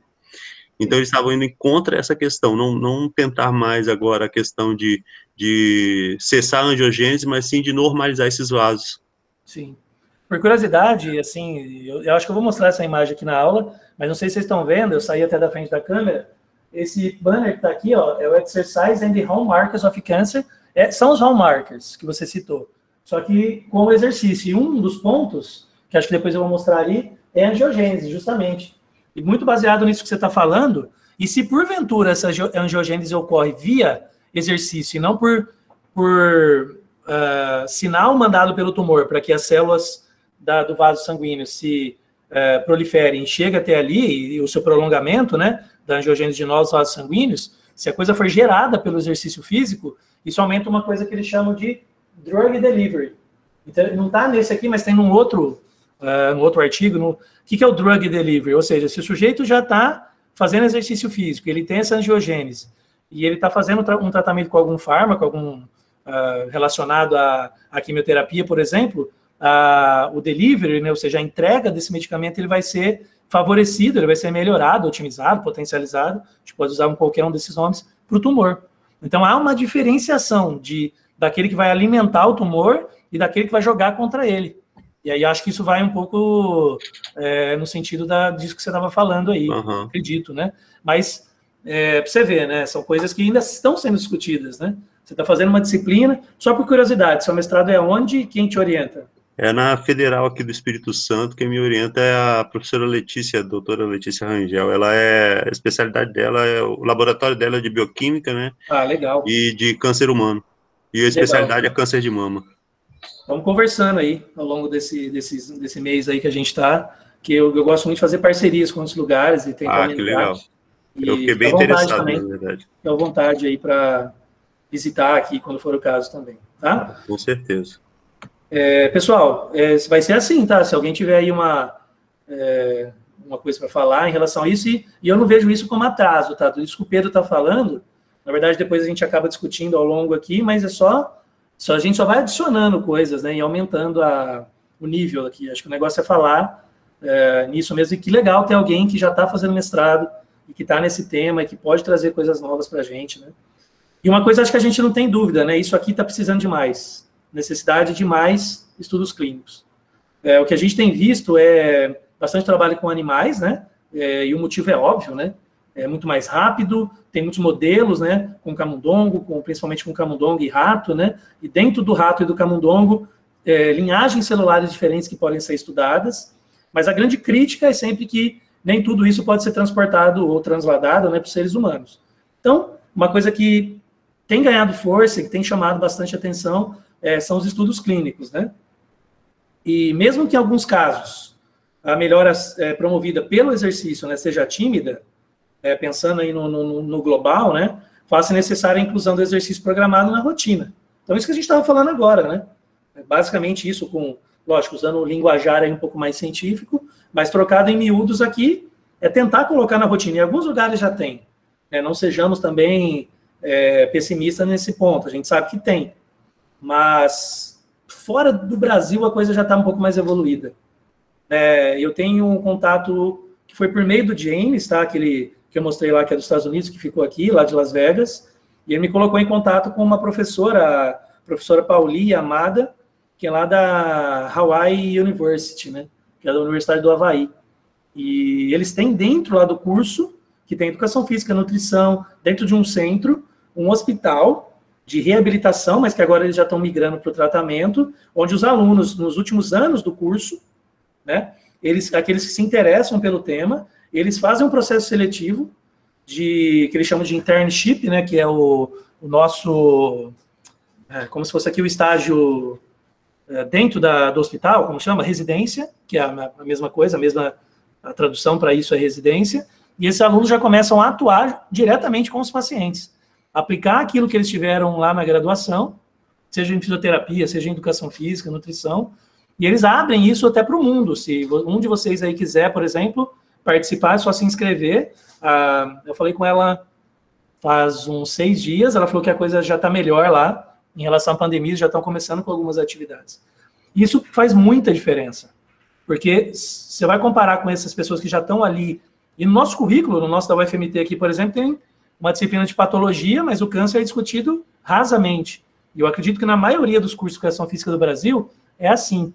Se você não for fazer um mestrado, se você não for fazer um doutorado, né, como o Pedro está fazendo, como o Roberto está fazendo, e outros aqui, ou uma especialização, que aqui é uma disciplina dentro da especialização, e aí você vai ser contratado pelo hospital, falando que o exercício tem que ser incluído ali na rotina do paciente, e aí te pergunta, o que você vai fazer?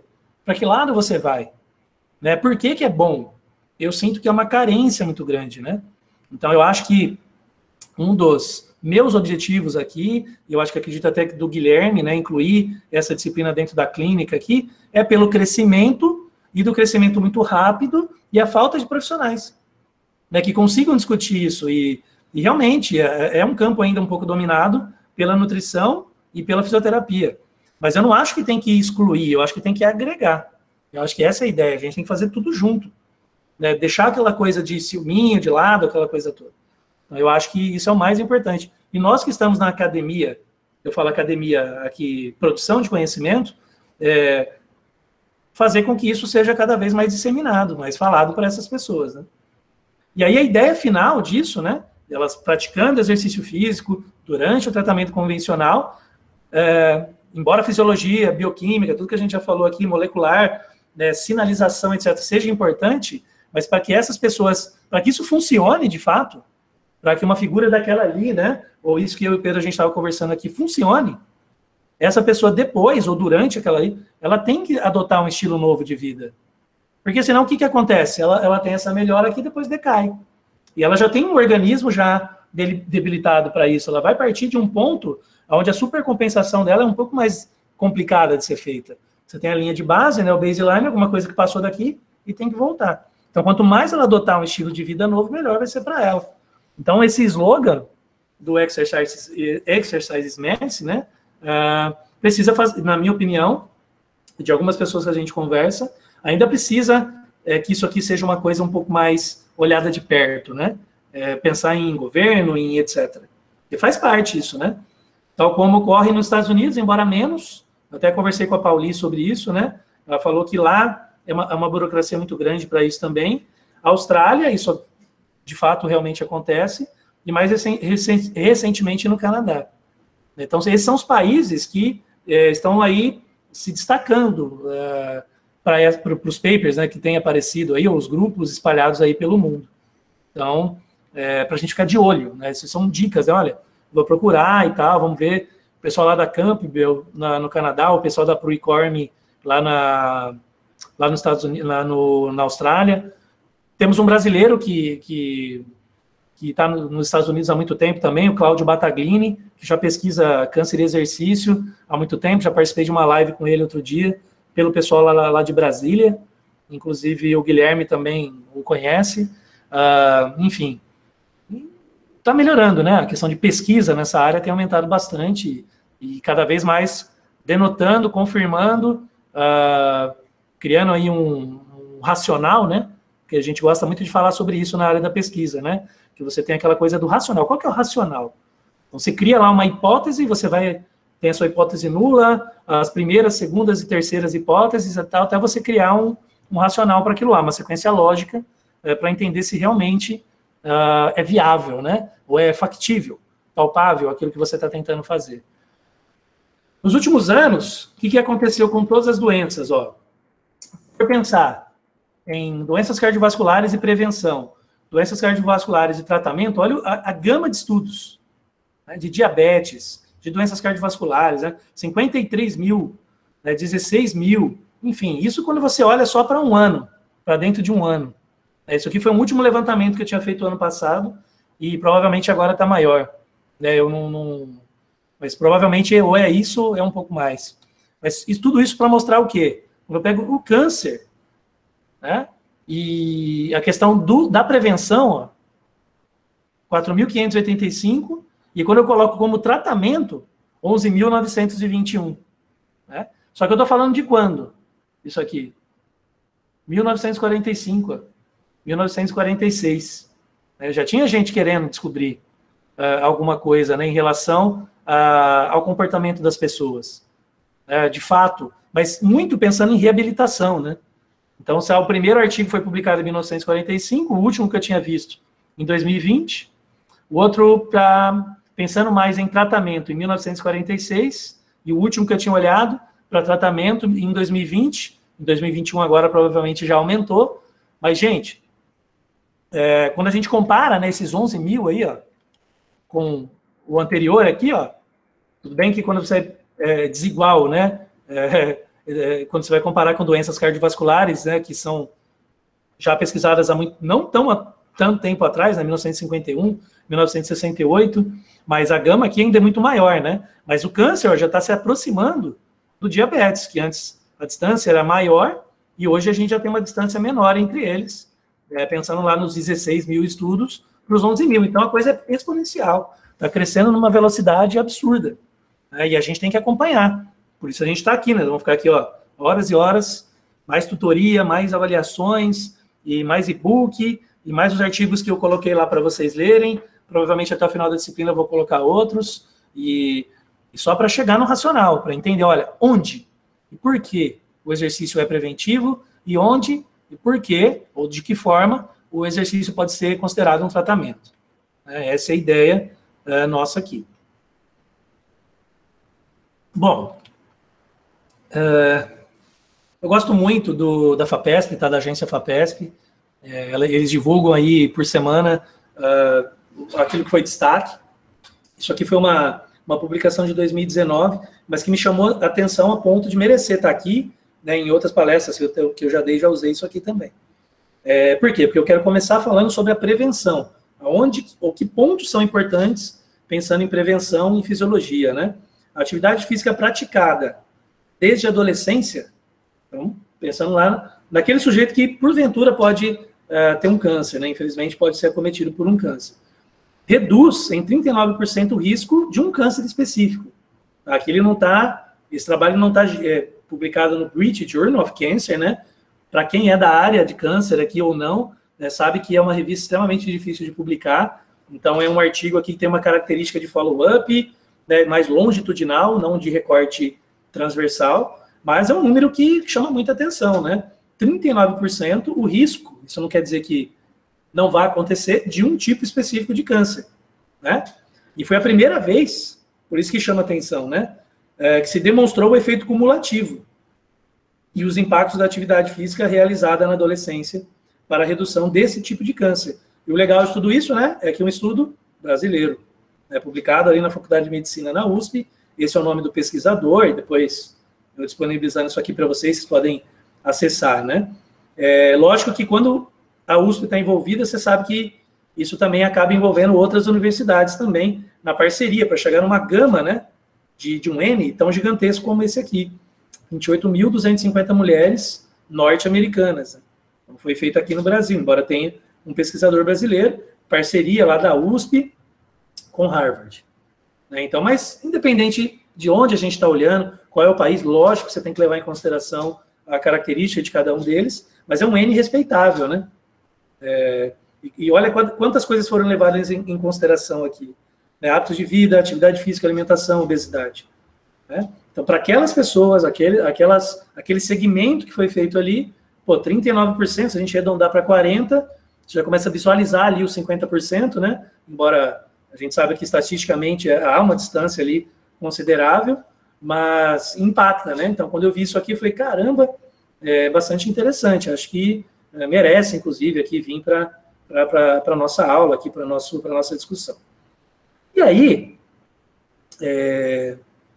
teve uma pesquisa que foi publicada recentemente, não foi pelos mesmos pesquisadores, mas aqui foi uma pesquisa de brasileiros também, e essa pesquisadora que fez esse paper aqui, ela estava, na época, na Federal de Aracaju, e agora, se eu não me engano, ela foi aí para o Espírito Santo, hein, Pedro? Eu não lembro agora, preciso confirmar, porque a gente conversou por ResearchGate, mas ela trabalha com um rato que foi na mesma toada, né? Foi na mesma linha daquele que foi publicado ali pelo pessoal, pela USP, a parceria da USP com Harvard, né? Mas o treinamento moderado, desde a adolescência, reduziu o crescimento do tumor Walker 256, que é um dos tumores de modelo animal mais agressivos que a gente tem para fazer dentro de laboratório, de estudos experimentais com modelo animal, né? Quando eles chegaram na idade adulta, tá? Então, teve todo um protocolo muito interessante, por sinal, aqui, né? Que era a primeira fase desse experimento aqui, e eles tiveram as mensurações todas parecidas, todas iguais, tá? A única diferença foi quando começou o treinamento, né? Aqui ele começa primeiro na adolescência dos animais, né? Que é rápido, né? Ele desmama, poucos dias depois ele já atinge a idade de reprodução, e isso denota que ele já possa estar ali na adolescência devido aos hormônios, né? Que estão presentes ali, e outro começou na fase adulta e foram até o final, né, com os mesmos marcadores, com as mesmas variáveis físicas sendo analisadas, o mesmo momento de eutanásia, né, e tecidos que foram analisados, enfim. A diferença só foi no momento do treinamento que foi iniciado nesses animais, né, com a idade, a diferença na idade deles. Lógico, esse trabalho tem outros parâmetros, outras variáveis, mas que eu, né, na minha opinião, e o que acho mais importante, pensando em transferir isso para o ser humano ou para uma pessoa que esteja com câncer, né? É a proliferação celular. Então, quando você compara os animais que fizeram exercício desde a fase jovem e foram até o final, eles apresentaram, tudo isso que vocês estão vendo aqui é marcação de núcleo, né? Tudo é marcação de núcleo. Quanto menos ou mais claro estiver, melhor é. Então, aqueles animais, principalmente aqueles que começaram a treinar depois, antes, e foram até o final, e tinham a doença, o tumor tão agressivo como o tumor de Walker 256, eles diminuíram gritantemente a proliferação celular. Isso eu estou falando de tecido tumoral. Então, com certeza, se você diminui a proliferação celular dentro daquele tumor, específico, naquele microambiente, e marca isso, né? Consegue fazer uma análise tecidual para isso, e meu orientador de doutorado de sanduíche, lá, o professor José Alberto, ele tinha uma frase, né? Não dá para ir contra a imagem. Às vezes, quando você está olhando para o sangue, algum marcador, tem alguns fatores de confusão ali que devem ser levados em consideração. O momento que aquilo foi feito, o kit que foi utilizado, a pipetagem, uma série de coisas. Embora você tente acreditar naquilo que você está vendo, mas tem algumas variáveis que podem intervir. Já na histologia, né, como você está pegando o tecido, não é tão complicado assim de fazer, existem algumas metodologias de marcação, né, e você vê que ali houve diminuição da proliferação celular, provavelmente é um dos maiores responsáveis, né, da diminuição ou da redução aqui do crescimento do tumor dos ratos quando eles chegaram à idade adulta. E isso impactou também na sobrevivência dos animais. Aqueles animais que tiveram uma proliferação menor das células tumorais ali, principalmente naqueles que começaram a treinar antes, eles viveram mais tempo. Justamente porque o tumor ficou menos agressivo, ele mais contido, menor, o tamanho menor, e depois quando você faz o sacrifício, você consegue até pesar para ver a massa desse tumor também foi menor. Se vocês olharem depois para o paper na sua íntegra, vai entender, né, que, treinamento ali, de fato, desde a adolescência, teve esses efeitos benéficos aí. Embora sejam tumores diferentes, tipos de células diferentes, esse estudo aqui ele casa muito bem com esse anterior aqui que foi feito lá na parceria do pessoal aí, olhando para o adenoma coloretal. Que eu lembro que eu falei para vocês, né, que o tumor Walker 56, ele é um carcinoma. Então, se lá nós estamos falando de um adenoma, né, mais relacionado com o tecido de glândula, né, uma característica mais de glândula, aqui a gente está falando mais de um tecido um pouco mais agressivo, relacionado aí aos tipos, né, de tumores. Mas, enfim, o treinamento quanto antes, ou exercício quanto antes, teve uma resposta satisfatória aí tanto para os seres humanos que foram analisados lá, as mulheres, como os animais aqui nesse slide aí que está aparecendo para vocês. Isso remete muito a uma coisa que eu gosto também. Vocês vão perceber que o cara que estuda fisiologia, bioquímica, biologia molecular, né? E eu sou próximo também de um cara hoje que estuda muito isso, né? Que é a questão dos telômeros, que é o Herbert Simões, lá da Católica de Brasília. O Guilherme conhece muito bem também, foi companheiro de departamento dele ali, que é a questão do exercício está relacionado com maior ou menor comprimento telomérico. Ou seja, lógico, tem a questão de telômeros aí, ela vai muito além, né? Porque tem as enzimas que são responsáveis, as proteínas, mas aqui a questão é a atividade da telomerase, que é a enzima responsável, né, por ativar ou fazer o telômero ter um maior ou menor atrito, isso impactar no seu comprimento, e a relação disso com o estilo de vida. Né? E aí teve esse trabalho aqui que foi publicado em 2018 na Frontiers Physiology, que me chamou muita atenção, porque quando eu olhei para esse banner que está aqui atrás de mim, que ele também fala sobre os telômeros, tem um ponto de interrogação ali. Então lá, telomere protection, pensando no exercício como associado aos hallmarkers do câncer, né? E ali nos telômeros tem um ponto de interrogação. E nesse trabalho aqui de 2018 e outros que foram publicados ao longo do tempo, ainda se tem uma dúvida muito grande, tá? Principalmente dessa relação intrínseca aqui, ó. Porque se você está fazendo exercício antes, igual lá os ratinhos, igual as mulheres lá, naquele trabalho lá de 28 mil e poucas mulheres, queira ou não, aquilo está relacionado ao estilo de vida. Porque se a pessoa faz exercício, ela se preocupa com a saúde dela, se alimenta melhor, enfim. Né? Mas se você tira o exercício do seu estilo de vida, você tem duas vertentes, uma bifurcação perigosa, que é o estresse oxidativo, que mais para frente a gente vai falar um pouquinho também, e a inflamação crônica, né?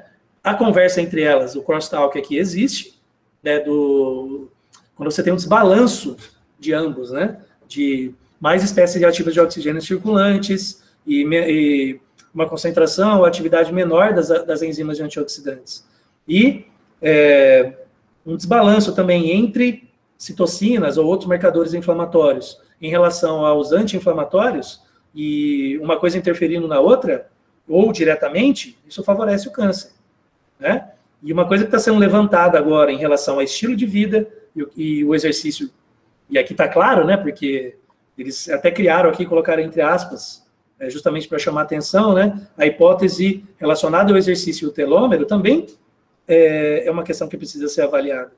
Porque a gente sabe que, se não tiver isso aqui, ó, se não tiver essa relação e o câncer já está instalado ali, parece haver uma relação muito direta em diminuição da atividade da telomerase e aumento do atrito dos telômeros. E é como se fosse um desgaste mesmo, os telômeros vão diminuindo, isso está relacionado ao envelhecimento da célula, ou seja, uma pessoa que tem ali 40 anos, mas ela tem uma célula de uma pessoa de 45 ou 50. Ali, só para a gente exemplificar aqui. E se você tem células mais envelhecidas, são células que são mais dispostas ou estão mais expostas à apoptose, por exemplo, né? E podem ser células, inclusive, por ter esse problema de encurtamento ou de envelhecimento, de ser resistente a esse sinal de apoptose. E a gente sabe que um dos principais gatilhos, fagulhas ali, né? Aquela coisa que deu start ali para uma célula saudável se transformar ou se converter ali numa célula tumoral e depois tomar conta daquele tecido onde ela está, é justamente a resistência à apoptose. Você vai olhar para uma célula tumoral e a maquinaria apoptótica e intrínseca, né, que é dentro da mitocôndria, ou extrínseca, que é no citoplasma, está tudo desbalanceado. Proteínas que são pró-apoptóticas estão inibidas. E as proteínas anti-apoptóticas, principalmente BAX, que é uma das mais poderosas ali, estão extremamente aumentadas. E proteínas chave para que a apoptose aconteça, né, caspase 3, caspase 8, né, tudo coisinhas depois que a gente vai ver aqui ao longo da disciplina também, estão inibidas ou estão com a atividade diminuída, justamente para favorecer o tumor, naquilo que até o Pedro pontuou ali, né, na questão de sobrevivência da célula e a criação de um microambiente tumoral para que tudo aconteça ali. Então, agora tem gente também discutindo a questão, será, né, que a falta de exercício já sabe que leva à inflamação e ao estresse oxidativo, diminuição da atividade da telomerase, da enzima, o aumento do atrito também poder ser um fator de predisposição ao câncer aqui. Eu acredito que sim, eu acho que esse racional ele é bem interessante, né? E aí, se a gente tirar esse pontilhado daqui, né, o que vai acontecer? O exercício vai aparecer. Então, teoricamente, né, que é classicamente o que a gente já sabe, que o estresse oxidativo pode ser recuperado, aquela situação, né, e diminuir, aumentar a atividade das enzimas antioxidantes, superóxido mutase, catalase, glutationa peroxidase, todo aquele sistema, né, de defesa, e a inflamação também, que antes era crônica, se transformar em inflamação de baixo grau, e depois uma coisa mais fisiológica, e isso impactando diretamente na atividade da telomerase, diminuindo o atrito dos telômeros, e isso ser um fator ali de proteção contra o câncer. Então, assim, a biologia molecular e a fisiologia relacionada à prática de exercício, ela vai longe, né? Ela vai longe. E hoje, e é legal, né? Porque a gente vê isso primeiro na literatura e depois vai acompanhando, e tem algumas coisas que continuam, né? E outras coisas, às vezes, voltam a estaca zero, ou foi só aquele artigo daquele grupo, e a gente não consegue acompanhar muito bem, né, o andar da carruagem ali. E aí, a partir dessas coisas, né, de interesses, de informações que são bastante fortes, começou as grandes revistas a afirmarem ou criar alguma imposição ali, mas dizer que as coisas podem caminhar para um bom sentido de o exercício ser incluído como uma rotina no tratamento, né, dos pacientes com câncer. Então, dispensa comentários, né? A revista aqui, que é a Lancet Oncology, embora esteja passível também, ou seja passível a erros, enfim, mas é uma revista bastante confiável. O fator de impacto aqui nas nuvens, né? Ou na estratosfera, né? É bastante alto aqui o rigor dos avaliadores dessa revista. E o pessoal lá da Austrália, que aquela Procorm faz parte lá, conseguiu publicar, né? Conseguiu deixar claro ali dentro dessa publicação rápida aqui deles, né? O exercício como parte da rotina no câncer. Então, esse COSAS aqui, que eu tenho acompanhado há bastante tempo, eu falei para vocês que é pessoal lá da Austrália, que tem deixado bastante claro, né, a posição deles, ou posicionamento, ou statement deles aí dentro da área oncológica e do exercício físico, né? Por quê? Porque na opinião deles, embora alguns discordem, tá? Justamente por causa de algumas revisões sistemáticas, mas depois vocês vão entender por quê, que há evidências suficientes, né, e capacidades, né, que suportam a promoção da atividade física e o respeito aí dos guidelines de exercício físico, para colocar o exercício aí como parte da rotina, ou até padronização, né, do cuidado ao câncer. Então, quando você vê uma publicação dessa para um grupo forte, aí você fala assim, bom, eu posso chegar ali no hospital onde eu trabalho, onde eu vou tentar começar alguma coisa diferente ali com os pacientes, pensando em exercício físico, como tratamento, como rotina desses pacientes, eu tenho ali uma coisa bastante interessante, né, para discutir. Por que eu estou falando isso? Porque antes de eu ter esse projeto de exercício aprovado ali, e o Roberto sabe muito bem disso, não lembro se ele foi comigo agora, mas o presidente teve que fazer uma apresentação para ele ali, junto com alguns médicos, para convencê-lo do porquê que era importante a gente ter um projeto ali dentro, para eu conseguir a carta de anuência dele, para eu mandar a carta de anuência para o Comitê de Ética, né, e o nosso próximo passo agora é registrar no Clinical Trial, né, para que isso depois gere um número ali para a gente conseguir publicar os nossos artigos, né, não é nada fácil. Você ir para o lado de lá, assim, das pessoas que estão ali no front, né, com esses pacientes e tentar convencer. Eu não sei qual é a realidade de vocês em relação a isso, mas a nossa é essa. Ela foi essa. Não é simples, né, você convencer as pessoas de que isso pode dar certo. E outros, né, começaram, só para a gente não ficar muito tempo nessas coisas, é só para mostrar para vocês, né, que começaram a aparecer trabalhos, lá em 2014, 2015, né, tratando o exercício físico como reabilitação. E, de fato, ele poderia ser incluído no programa de tratamento ou dentro da equipe multidisciplinar aí com os pacientes, né? E aí, na publicação anterior, o pessoal da Austrália, e aqui já o pessoal do Canadá. E eu comecei a perceber isso. Tem focos no mundo onde essas coisas estão sendo mais bem organizadas, há uma confiança, há uma equipe multidisciplinar, né? E hoje com o ResearchGate, você pega um e-mail da pessoa e manda, e ela pode te responder, né? Pode abrir um espaço para você fazer uma visita, enfim. São coisas muito interessantes que a gente pode discutir a respeito disso aqui. E aí, a partir dessas informações um pouco mais encorpadas, né? E aí a pessoa vai lá e fala, não, vou publicar no JAMA. Também é perceba que o ano de 2018 ele foi um divisor de águas aqui. Parece que foi, né, 18, 19, 20 e 21.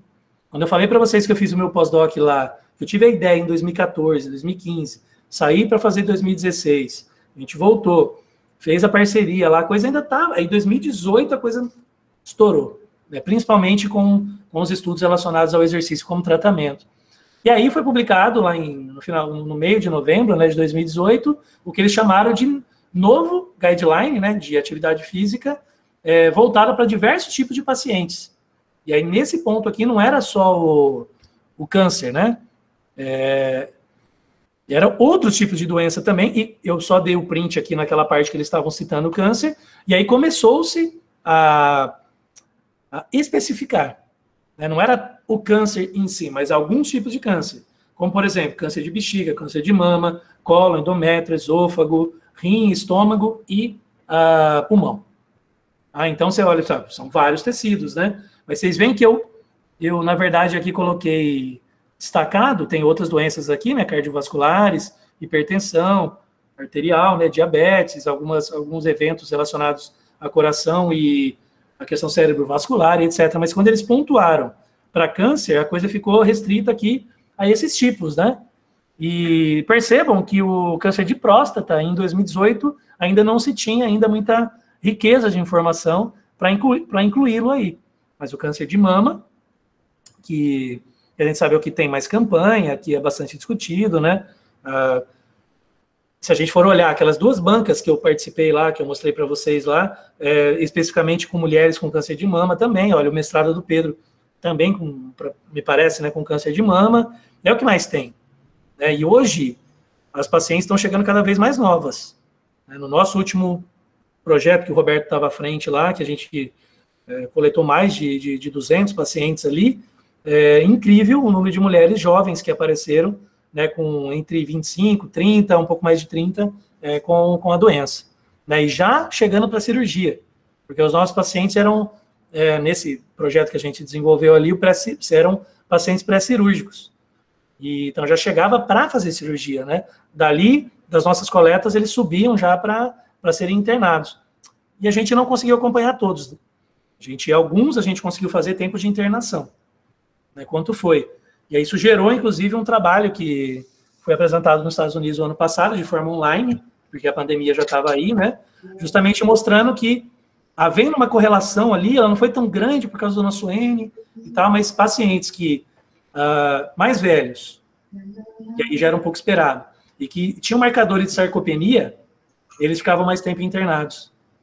E aí isso também é um subsídio, né? É uma prova dos 9, vamos dizer ali, de que o exercício, de fato, é bastante indicado nesse sentido. Tem alguém querendo falar? Pode falar. Não, né? Professor, oi, pode falar. Até como uma informação interessante, o câncer de mama, tirando o melanoma, né, ele é o primeiro maior causa de morte entre as mulheres, né? Sim, exatamente. É justamente por causa da localização, né? O tecido, a glândula mamária ali, a região onde tudo começa, é muito propício à proliferação de células, né? Então tá aí o grande perigo. Isso acontece na próstata também, justamente pela região, é menos letal, né? É menos mortal do que o câncer de mama, mas é justamente por causa da região, né? E às vezes é imperceptível, nem pelo toque. Aí quando descobre, a coisa já está perto. Já tomou uma proporção muito grande, aí tem que fazer esvaziamento, e isso impede também algumas mulheres até de fazer exercício com aquele membro, né, por causa da região que foi afetada, enfim. Mas eu conversei, inclusive, sobre isso com o Cláudio Battaglini, né, que é esse professor que está há anos já nos Estados Unidos, os filhos dele até nasceram lá e tal, e eles apostam muito no exercício na água lá, para as mulheres, né, e mais para um exercício de membro inferior mesmo, justamente por conta dessa característica da doença, né? E os outros que aparecem aqui, quando você vai olhar para exercício físico mesmo, embora esteja dizendo aqui em relação aos benefícios, né, tem muita coisa. Né, e alguns deles acabam até sendo criticados por conta da metodologia que foi utilizada, mas eu não gosto muito de criticar isso, porque às vezes é o que tem ali para a pessoa fazer. Cada um tem a sua limitação dentro dos seus laboratórios, dentro das suas instituições. Não é? Nem o estudo ele fecha aquele assunto, né? Não é à toa que você não consegue publicar um artigo hoje se você não fizer um capítulo de limitações, né? Olha, quais são as suas limitations, né? É ruim você apontar a ferida, né, do seu próprio trabalho, mas isso acontece. E o legal desse guideline aqui, pessoal, é isso aqui que eu destaquei, ó. Porque eles não se limitaram, né, a ficar só, olha, faça exercício, é bom para esse tipo de câncer. Né, e os estudos que eles se basearam para chegar nessa conclusão aqui, é porque eles levaram em consideração, por exemplo, ó, a questão da atividade física, diminuir a liberação de citocinas, e aí eles colocam miocina aqui entre aspas, mas aqui elas, no caso das miocinas, elas seriam positivas, no caso das citocinas, elas são negativas, né, então você tem lá interleucina 10, interleucina 6, interleucina 16, todas interleucinas que são anti-inflamatórias, né? Agora tem NF-alfa, o maior representante aí das citocinas que são produzidas pelo tecido adiposo ou pelo próprio tumor, e causa aquele desbalanço, aquela loucura no nosso sistema imunológico, né? E uma das coisas perigosas que tem também, né, que são os exossomas. Quem são os exossomas? São mini células que vão para a corrente sanguínea levando o material genético do tumor. Né? Então, os exossomas são uma coisa que está sendo bastante estudada agora, né? Porque isso tirou um pouco o foco da questão só da metástase, está relacionada à angiogênese do tumor. Né? Mas não, os exossomas também conseguem extravasar, eles geram uma própria membrana para eles, e eles vão para a corrente sanguínea levando o material genético do tumor onde ele estava. E isso é muito perigoso. Está muito relacionado, inclusive, com o estudo de epigenética, né? Pro lado do mal. Porque a epigenética, ela pode ser pro lado do bem também, né? Eu faço exercício, eu tenho alteração do meu, não do meu DNA, mas do funcionamento do meu DNA, metilação, acetilação dele, grupamentos, né? Metil, o acetil que estão ali no meu DNA, e isso muda o funcionamento dele e pode até interferir na minha prole. Eu tenho uma filha, aí minha filha vai ter um filho, você vou tal, isso, você vai passando essa informação boa para frente, e isso nada mais é do que epigenética, né? E o contrário também acontece, né? Quando a epigenética é pro lado ruim da coisa. Quando o cara é sedentário, ele se alimenta mal, e aquilo vai criando uma situação negativa ao invés de positiva e passando aquilo para frente, de geração para geração. E isso parece ser muito evidente quando se analisam os exossomas. O grande perigo dele é que ele leva o mesmo material que a célula tumoral tem. Ele extravasa dali, né? Então, isso é uma outra questão também, que está sendo bastante levantada. Lembra que eu falei para vocês do Eduardo, que é o médico que eu tenho contato, que antes ele era do Hospital do Câncer, aqui do Mato Grosso, agora ele está... Ele sempre me autoriza a trazer isso para as palestras, para as aulas. Ele é um grande parceiro, né? Um grande entusiasta, e se ele tivesse mensurado tudo que ele viu dentro do consultório dele, os pacientes que fazem exercício, e como eles respondem ao tratamento, e como eles estão hoje, é lógico, ele deve ter aquilo ali, ele tem que reunir essas informações. Né? Vai ser muito rico, né? Então ele me mandou uma vez essa frase, e eu, normalmente, nesse ponto da minha aula, eu acabo utilizando, que a atividade física ela é fundamental. Uso atividade física aqui, porque é uma forma de estimular as pessoas também. Porque tem pessoas que falam, faça exercício, treine, e a pessoa nunca fez nada. Aí ela assusta, não, mas como que eu vou já começar com o pé na porta, assim? Não dá, né? Tem que ser, então, o termo atividade física. A gente sabe que tem diferença, tá? De definição, principalmente para nós da educação física, né? Entre atividade física e exercício físico, e exercício agudo, exercício crônico, treinamento esportivo, né? A gente vai só aumentando aí a gama de classificação, né? Mas a atividade física, ela deixa isso um pouco mais leve. É fundamental na prevenção de diversos tipos de câncer, mas também tem papel importantíssimo em pacientes com a doença. Então, assim, ele me mandou vários relatos, ele contou vários relatos também, né, quando a gente conversou. Além de ajudar a reduzir os efeitos colaterais do tratamento. Então, o cara que está ali, ele consegue comparar os próprios pacientes. Aqueles que têm um câncer muito parecido, do ponto de vista histológico ou histopatológico, às vezes de idade parecida, de características físicas diferentes, ou parecidas, né, e um faz exercício e o outro não.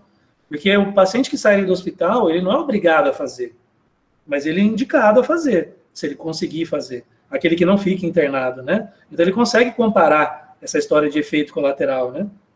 E ele é um cara que queria fazer mestrado aqui, acabou não dando certo, ele teve que mudar, tal, um leitor assíduo aí de pesquisas, né? E mostrando, né, e também defendendo a ideia do aumento de sobrevida desses pacientes. Então, que para mim é a coisa mais importante. Né? Se tudo esses nomes cabeludos, né, e difíceis, que a gente já citou aqui, outros vêm por aí, aqui na aula, não servirem de nada para aumentar a sobrevida da parte... E pensando que a gente está aqui no curso de Fisiologia Clínica, né? Não sei se tem muita razão. Tem, porque às vezes pode melhorar a qualidade de vida do paciente, né? Isso já é suficiente. Mas se... Ou não, né? Dependendo do ponto de vista. Mas se aumentar a sobrevida, a gente tem aí um álibi muito forte para a gente continuar fazendo o que a gente está fazendo. Então, pensando nesses pacientes, né, que praticam algum tipo de atividade física e que estão em tratamento oncológico, a gente sabe que não é fácil. Toda vez que eu tive que ir ali no hospital, passar pelo corredor para chegar ali perto do consultório, todas aquelas pessoas sentadas ali, com uma história diferente, né? Um já perto de fazer o tratamento, outro já fazendo, outro acabou de descobrir, teve a notícia, tudo misturado. Já teve vez eu estar passando por ali, uma vez a gente foi fazer uma reunião, aí escutando pessoas gritando de chorar, aí não sabe se é porque alguém morreu ou se é de dor. É difícil, aí você fala, não, faça exercício. Você tentar humanizar, isso é bastante complicado, né? Mas eu acho que a fisiologia vai nesse sentido, funciona, vamos fazer, vai ser melhor. Professor. Talvez você vai perder menos massa magra, isso vai te ajudar no tratamento. Professor. Pode falar, desculpa, pode falar. Até interessante nessa questão, dentro dos artigos que eu tenho lido, né, tenho buscado e encontrado, eles mostram justamente, né, esse aumento da sobrevida e a diminuição da reincidência tumoral também. Sim. E além da resposta ao tratamento ser realmente muito melhor. Eles têm um dos artigos, ele mostra que a pessoa após a quimio, ela passa aí uns dias bem ruins, e com a inclusão do exercício, ela teve uma melhora, continuou passando mal, lógico, mas teve uma resposta de melhora ao efeito da quimio muito mais rápido. Sim.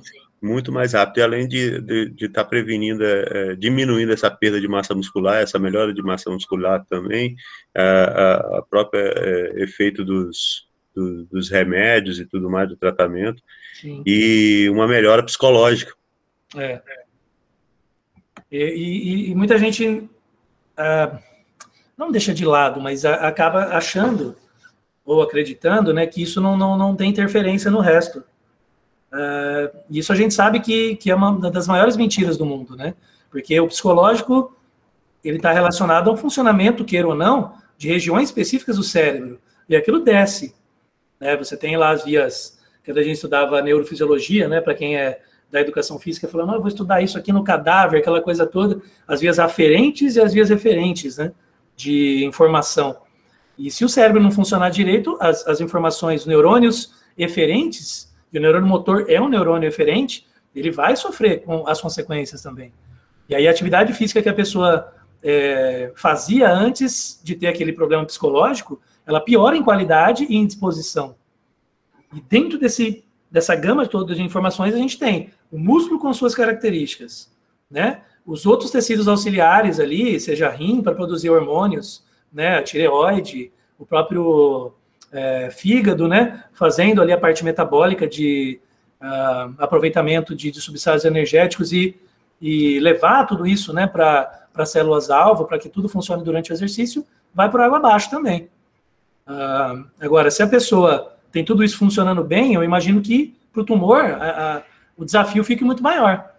E é justamente por isso que ele acaba diminuindo de tamanho, é justamente por isso que sinais internos tentam convencê-lo, né, de que é melhor ele reverter aquela história toda, ao invés de inibir a apoptose, vamos ter a apoptose ali no tecido tumoral, vamos fazer com que o trânsito ou a penetração, né, das células de defesa seja mais facilitada para atacar e diminuir o tamanho daquela célula, levá-la à morte.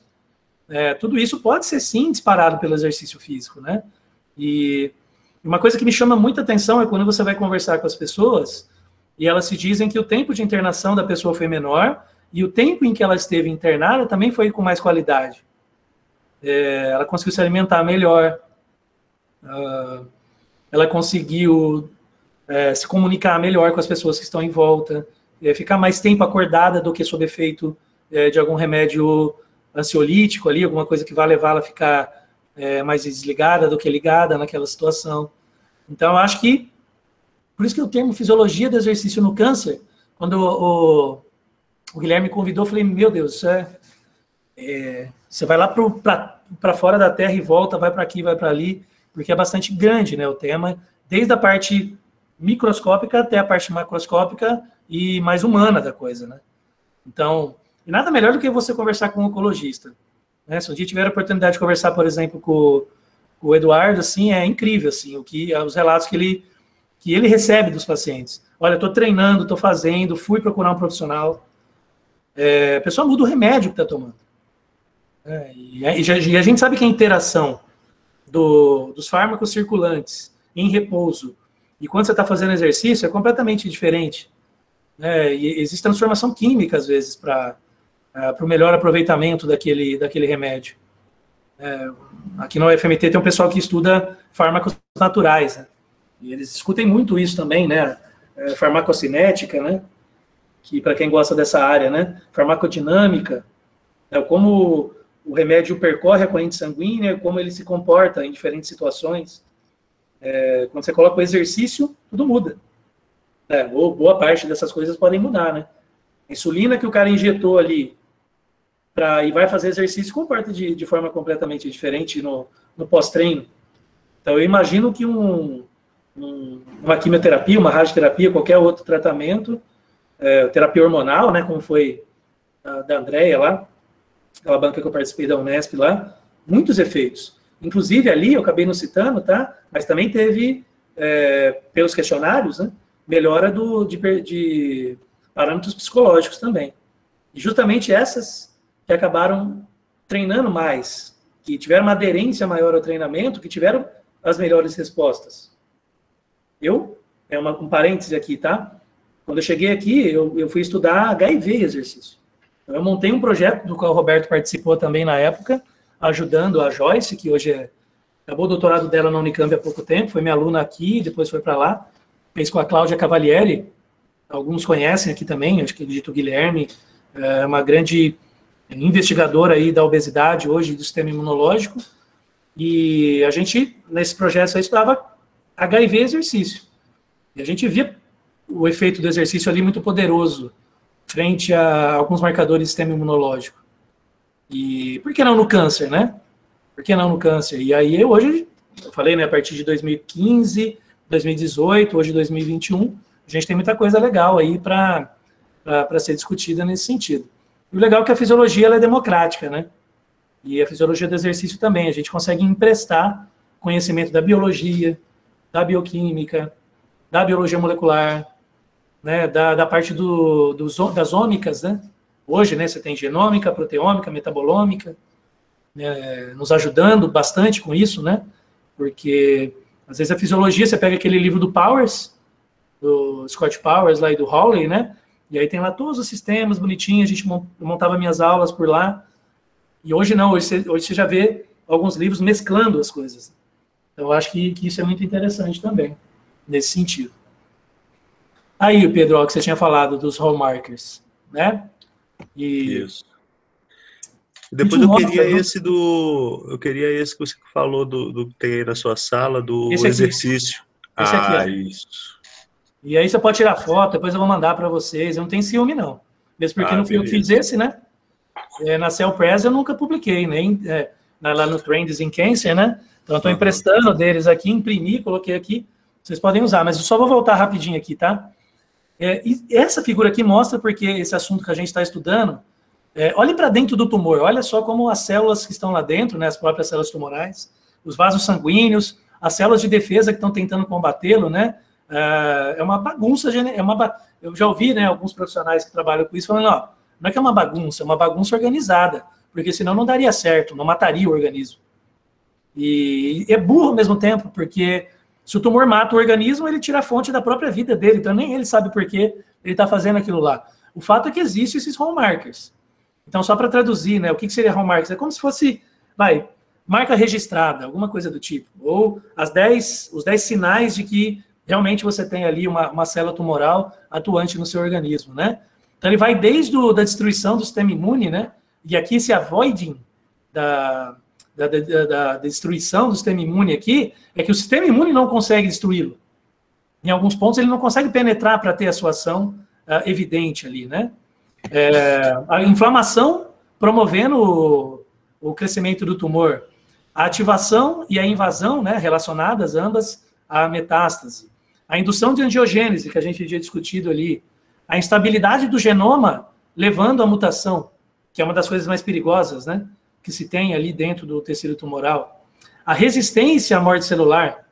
Né, o sinal ali, forte, e a célula lá, como se não fosse com ela, com cara de paisagem, né? Não vou morrer. A desregulação...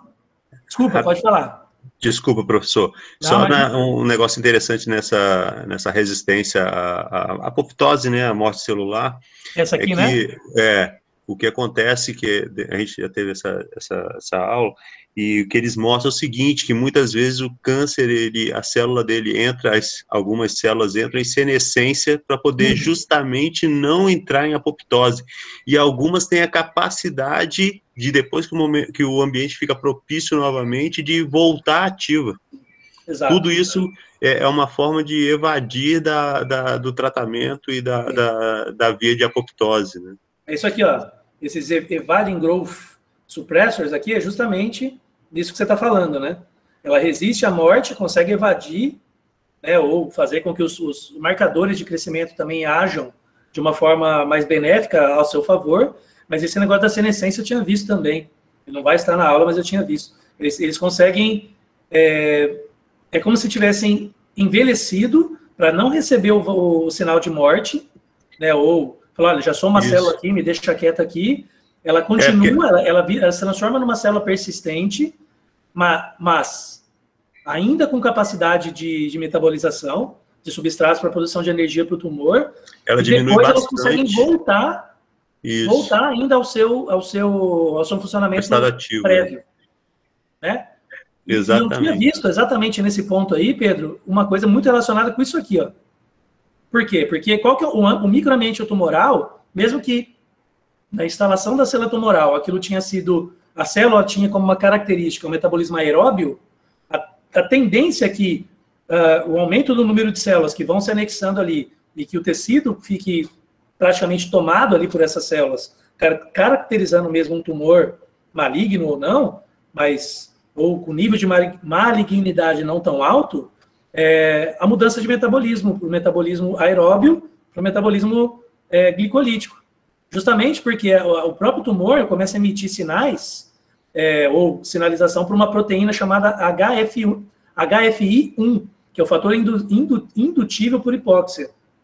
E aí isso faz a mitocôndria da célula não conseguir mais com que o ciclo de Krebs funcione de forma aeróbia, e aí você começa a ter a produção, a glicogenólise ou a glicólise ali dentro, ou no citoplasma depois, para a produção do piruvato, preferencialmente em lactato. Sim, e aí você tem um aumento de lactato interno. Ali dentro. E aí até é o que torna difícil o sistema imune funcionar direito, né? Porque torna o microambiente tumoral extremamente ácido, cheio de lactato, que facilita para ela a formação de energia. Sim. Isso é eu falo, acho que depois eu não lembro agora se vai estar aqui hoje, mas o Warburg Effect, né? Que é a mudança de metabolismo do tecido tumoral, justamente favorecendo a formação de lactato. E qual é o grande problema de tudo isso, pessoal? As nossas células de defesa, a mitocôndria dela não suporta altas concentrações de lactato. Então, quando elas chegam para atacar o tumor, elas são praticamente levadas à exaustão, porque elas precisam metabolizar aquele lactato, não dão conta, a mitocôndria perde a sua inefetividade para a produção de energia para a célula, não para o tumor, não para ela própria. E aí ela falece, ela desfalece e não consegue combater o tumor como deveria. Então, uma das questões do lactato e do exercício físico também conseguir fazer com que haja uma mudança disso, dessa mudança de glicolítico para tentar voltar às questões aeróbias ali dentro e produção de energia, inibição de HFI1, né, que a hipóxia seja convertida em uma outra coisa que não seja hipóxia, e o oxigênio passe a ser predominante ali dentro daquele microambiente, parece que o exercício consegue fazer isso daí, porque essa desregulação aqui, ó, ela acaba virando se perdendo, né? Que era uma coisa desregulada, vai se transformar de novo numa coisa regulada. Então, dá uma olhada nessa figura, vou dar um tempinho aqui para vocês olharem. Uma das coisas eu acabei de falar já, né? Ó, que é a HFI1 e a sua isoforma alfa. Tá? Então, o mais ativo, o mais presente aqui é a HIF1 alfa. Existem outras, mas a mais importante é para cá. Então, o que vai acontecer aqui? O que acontece normalmente no tumor, né? Eu preciso que o exercício faça a diminuição da hipóxia e aumente a perfusão. Pensando numa angiogênese, mais de entrega de drogas do que mais de substratos energéticos, certo? A apoptose vai ser aumentada também. Isso já tem Isso aqui não é baseado em achismo, né? Lógico que eles foram em artigos científicos e montaram essa figura, não só no estudo deles, mas baseado em outros também na Cell Press. Está publicado nesse trabalho aqui. Preciso achar depois o artigo para colocar para vocês lá também. O aumento da apoptose, gerado aqui por um aumento de P53, que é uma proteína-chave, que fica dentro do núcleo, que antes ela estava com a flechinha para baixo, aí devido ao estímulo do exercício físico ela ficou para cima. Você diminui BCL2, que no caso aqui, né, estava relacionado a ser anti-apoptótica, então você diminui ela e favorece as pró-apoptóticas, que é no caso aqui a BAX, estimula a caspase 3 e pronto, você tem a apoptose ali. E outros genes, né, e proteínas nucleares que estão relacionadas também à indução de apoptose ali, pensando, né, nesse animalzinho aqui que está na roda de atividade aí, tentando transferir esses resultados aqui para os seres humanos. Outros pontos importantes também, ó, diminuição de PI3 quinase AKT, né, aquela via que a gente comentou lá no comecinho da aula, né? Para quem gosta de diabetes, né, lembra que é uma das principais cascatas de sinalização para, a partir do momento que a insulina se ligou ao seu receptor, e depois síntese proteica, né, fosfoinositol 3-fosfato, 3-quinase, desculpa, e AKT, diminuição de GF1, né, diminuição de angiogênese aqui favorecedora do tumor, e, como resultado, diminuição da proliferação, porque tudo isso aqui é sinal de crescimento, né, e todas as flechinhas estão para baixo. A regulação do ciclo celular também tem proteínas chaves e genes que são chaves aqui, principalmente o aumento dessa proteína aqui eu destacaria, a PDC-D4. Quem que é PDC-D4 dentro do tumor? É aquela proteína que consegue se disfarçar. Ela quando ela está muito baixa, ela está, né, com a flechinha para baixo, e ela está menos ativada, ela ajuda o tumor a se esconder das células de defesa, do sistema imunológico. Quando você aumenta a atividade dela ou a presença dela, é como se você estivesse expondo o tumor às células de defesa. E não sei se vocês já leram sobre isso. A PDC-D4, ela também é produzida pelo feto, quando está lá na barriga da mãe. Justamente para o papel dela ali, né? Lógico que comparar o tumor com o feto não é a coisa ideal, mas estou pensando no papel. Por que ela está lá presente? Justamente para mostrar para o sistema imune da mãe que aquilo não é um corpo estranho. E aí o sistema de defesa da mãe não atacar as primeiras formações ali dentro do útero, né? E aí ter um aborto espontâneo, por exemplo. Muita gente acredita até que alguns abortos espontâneos estejam relacionados à deficiência da PDC-D4. Uma vez eu dei uma palestra e falei sobre ela, mas acho que eu não trouxe. Professor, aqui. Oi? Duas dúvidas. A atividade da P53, ela é determinada pelo o tipo de metabolismo predominante do exercício ou não? Não necessariamente. Não necessariamente, mas o exercício parece aumentar a sua expressão nuclear. E aí não dá para saber o que acontece primeiro. Eu acho que essa até seja a sua dúvida, né? Porque se o metabolismo mudou, isso, você tem um cenário ali criado para que a P53 mude, né? Ou esse é o efeito sistêmico dentro do microambiente tumoral mesmo. Sinais de, por exemplo, como estão aqui, né, de crescimento, de diminuição, de proliferação. Lógico que uma coisa vem depois da outra. Eu acredito que a apoptose aumentada leve à diminuição da proliferação. Mas eu acredito que seja vou usar a palavra em inglês aqui, um storm mesmo, uma tempestade. Todas as coisas acontecendo ao mesmo tempo. Mas, por coincidência, há pouco tempo atrás, inclusive, eu estava discutindo isso com um colega, em relação à mudança de metabolismo. Porque se você tem um ambiente onde o lactato é o rei, e de repente você percebe que o lactato não tem mais força, a mitocôndria ganha força, o ciclo de Krebs, a fosforilação oxidativa, começa a ser mais forte, a produção de CO2 mais a água, aquela coisa toda. Muda ali no tumor, se isso seria o suficiente para sinalizar tudo isso que a gente está vendo aqui na figura. Né? Para isso, ainda não tem uma resposta. Tem sugestões, tem conjecturas, tem, né? Você ficar aqui tentando imaginar o que vai acontecer. E isso, cara, na minha opinião, foi até legal você falar, me dá ainda mais, se isso for verdade, se isso acontecer, ainda dá mais importância ainda para o exercício físico, né? Porque quem faz isso é o exercício. E se eu conseguir aumentar se eu provar, se eu conseguir provar que isso eleva a expressão gênica, ou a proteína já formada ali de P53, e os seus genes, né, formadores ali de RNA mensageiro, e depois já de síntese proteica mesmo, ali dentro lá acontecendo na nossa célula, por que não? Só que eu imagino que seja um efeito cascata, uma coisa vai acontecer na outra também. Porque, se a gente for olhar aqui, partindo desde aqui que ele não sabe, e que ainda não se tem muita ideia até hoje, tá? Desde aqui, mudando, depois muda, depois diminui a proliferação, depois expõe o tumor por essa proteína. Por último, pensando num ciclo aqui, eu não sei se ele fez isso de propósito, tá? Pode ser, ou pode ser uma mensagem subliminar, que a gente está tentando identificar aqui. Mas olha qual que é o último no ciclo aqui. Diminuição de metástase. E que seria a coisa mais interessante de se acontecer no tumor.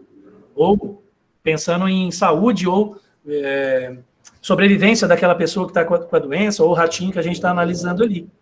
Se a gente pensar que eu posso partir do princípio, onde eu tenho diminuição de hipóxia, P53, diminuição de proliferação e todos os sinais de crescimento na down regulation, né? Porque isso a gente usa muito em fisiologia, tá? Quando é para baixo, a gente fala que parece que fica feio falar em português. Né? Para quem aqui é da área mais acadêmica, aqui sabe disso. Então, assim, uma expressão para baixo da proteína, ou uma expressão para cima. A gente usa muito o termo down regulation ou up regulation. Tá? Então, assim, não é que eu quero ficar falando desse jeito, não, é que parece estranho mesmo. Então, quando a gente tem a down regulation para essas proteínas, e aí tudo depois, a partir desse primeiro momento aqui, rumou para um desfecho, né? Vamos aqui usar uma palavra interessante, para a diminuição da metástase, isso me leva a crer, sim, que eu estou dando aqui para o exercício um poder, um superpoder, né? De ser indutor mesmo, E eu vou fazer um parênteses aqui para tentar, porque a sua pergunta me remeteu lá a Portugal, quando eu fiquei o meu tempo lá fazendo o doutorado de sanduíche, né? Eu estudei BCL2, BAX, Caspase 3, Caspase 8, P53, mas não foi no câncer. Tá? A gente estudava essas proteínas no rato que tinha a patinha, não sei se vocês ouviram falar já, o método chama Hindline Suspension. Ou seja, eu pego as patas traseiras do animal, dentro da gaiola, coloco para cima, e aí ele consegue se locomover na gaiola como se fosse uma roldaninha que tinha aqui, ele ficava preso, daí só com as patas dianteiras, as patas da frente no chão, e a gente analisava o mecanismo de apoptose nas patas traseiras dos animais para ver e fazer um time course. O que é o time course? A gente sacrificava um animal que ficava assim 3 dias, 5 dias, 1 semana, 9 dias, até ficar 2 semanas com as patinhas assim, né? Então a gente via lá no primeiro sinal, nos primeiros dias, um aumento das proteínas apoptóticas absurdas. E depois uma estabilização, porque o músculo já tinha atrofiado, e depois elas começavam a cair, né? E depois, teve um pessoal que continuou lá no laboratório, que eu não deu tempo, né? Porque o tempo que eu fiquei lá foi só para isso, que fez esse mesmo experimento, só que colocando os animais para treinarem. Mudou completamente para aqueles animais que estavam com a patinha suspensa e foram submetidos ao tratamento em esteira, que é o que eles tinham lá na época, o comportamento, a cinética, a dinâmica, daquelas proteínas pró e anti-apoptóticas foram alteradas com o pensamento do quê? De manter a musculatura, de não atrofiar, porque antes era desuso, agora é uso. Eu imagino que antes de acontecer isso, na época até por e-mail a gente acabou discutindo sobre isso, né? Eu falei, por que, professor, que você acha que acontece, né? E a resposta dele foi a seguinte, falou, olha, metabolicamente, o animal treinado está diferente daquele que ficou sedentário. Ele fez uma pergunta, né? Eu falei, você acha que é isso que acontece? Eu falei, acho. Porque o animal começou a treinar, você tem demanda de sangue para tudo que é lugar, troca gasosa, o músculo mesmo, a contração, é tudo diferente ali. E esses animais têm um metabolismo diferente, e por isso a mitocôndria, ou os fatores intrínsecos ali de apoptose ou extrínsecos, vão funcionar diferentes. Você acredita nisso? Eu falei, acredito. E aí isso ficou marcado, né? Porque foi uma coisa prévia, causada pelo exercício, que alterou o resto. Por que não aqui isso não ser uma verdade também? Então, eu estou usando aqui um raciocínio que foi lá de alguns anos, tá? Para tentar entender e assim, o meu feeling, né, meu racional me diz que isso pode ser verdade, que isso pode acontecer. Pode ser uma coisa prévia, mudança de metabolismo, um cenário favorável, né, sem aquela coisa de hipóxia, produção de lactato para tudo que é lado, né, e as nossas células imunes sendo bombardeadas, né, com esse ácido, né, que é um componente ácido ali do metabolismo, e pronto. Isso favorecer a diminuição desses fatores de crescimento e diminuição de proliferação. Ver que aqui também, né, eu falei da PCD4, mas também tem diminuição de mTOR, né, e aqui o Pedro tinha falado lá da MPK, né, ó, também sendo um regulador aqui desse ciclo, hora que ele tinha falado lá no começo da aula. Enfim, todas as coisas, isso aqui é uma figura que ela é a aula praticamente, ela é uma disciplina. A gente ficaria aqui horas, né. Eu nem vou me aprofundar muito aqui nessas outras coisas também, mas são importantes, tá? Como diminuição de invasão, levando em consideração barreira hematoencefálica, né, que é a tradução de blood-brain barrier, diminuindo também a invasão de células que poderiam ser danosas para o organismo como um todo, enfim. Então, e esse artigo, ele é o seguinte, quando ele está discutindo, ele não está nem fazendo uma correlação com o tratamento do sujeito ou dos animais. É o exercício, o efeito do exercício por ele só. Puro e cru. Né? Então, é lógico, nenhum paciente que está em tratamento de câncer, o exercício vai ser o tratamento único dele. Eu não acredito nisso. A não ser que ele já está numa remissão, né, daquela coisa, já parou de fazer o tratamento, e você inclua o exercício, mas aí é uma característica diferente. Né? A minha grande dúvida, a minha grande questão, e aí eu acredito nisso, né, que eu comecei aqui a aula hoje, lá 9 e pouco, no Eu Acredito, né, é que o exercício ajuda, inclusive, a farmacocinética e a farmacodinâmica na diminuição da toxicidade desses fármacos. E é justamente por isso, na minha opinião, tá, e aí baseado em algumas coisas que eu ainda vou mostrar, que o músculo se preserva. Porque no nosso último estudo lá em Londrina, nós não tivemos aumento desses fatores aqui no músculo. Ó. Nós analisamos tudo isso aqui no músculo. A gente conta que isso aqui é o músculo, eu analisei tudo isso daí lá. Inclusive a Trojan Murphy também, que são outras proteínas de degradação que estão lá dentro do músculo, que induzem autofagia, uma série de coisas. Nos ratos que fizeram exercício, não teve assim, um aumento das proteínas que são relacionadas à síntese proteica no músculo, mas elas se estabilizaram. Coisa que não aconteceu nos animais que ficaram sedentários e tinham câncer também. Mas isso foi muito suficiente para manter as células, que a gente fez por análise de histologia, né, e MedJ, a área da fibra muscular, pelo menos mantida ali próxima, não uma situação de controle, né, mas uma situação onde permitiu que esses animais vivessem mais tempo. Agora vamos trazer para a realidade, o cara lá no quarto, né, e o ratinho está subindo escada, o paciente, sei lá, aquele que está em tratamento ali não é isso que ele vai fazer. Né? Então, o que a gente poderia fazer, o que a gente poderia prescrever? Eu acredito que o exercício resistido, como a gente fez lá, tem resultado. Acredito que o exercício aeróbio também vai ter resultado. E acredito que a combinação dos dois seja o interessante. Quando eu falei para vocês que trabalhei com HIV aqui, era um exercício combinado, só que eu não comparei só com aeróbio, só com resistido, para falar, olha, esse aqui foi o the best, foi o melhor. Não. O que a gente viu é que o exercício combinado, mesmo no organismo, os caras tomando coquetel, cada um tomando um tipo de remédio, tiveram ganho de massa magra. Então, e a gente vê isso em alguns trabalhos com animais também. Embora no nosso lá isso não tenha acontecido. Talvez porque foi a característica do nosso estudo. E acreditar que isso acontece com o ser humano também é o que a gente tem, né, para seguir nessa linha aqui, que é bastante pesada. A gente tem aqui pessoas que, eu vi, né, pessoas colocando no Instagram que gostam dessa área, alguns já trabalham, né, tem outro tipo de formação aqui também, já trabalhando diretamente com os pacientes, e em alguns pontos você vai ter que convencer até a família, né, mas como assim?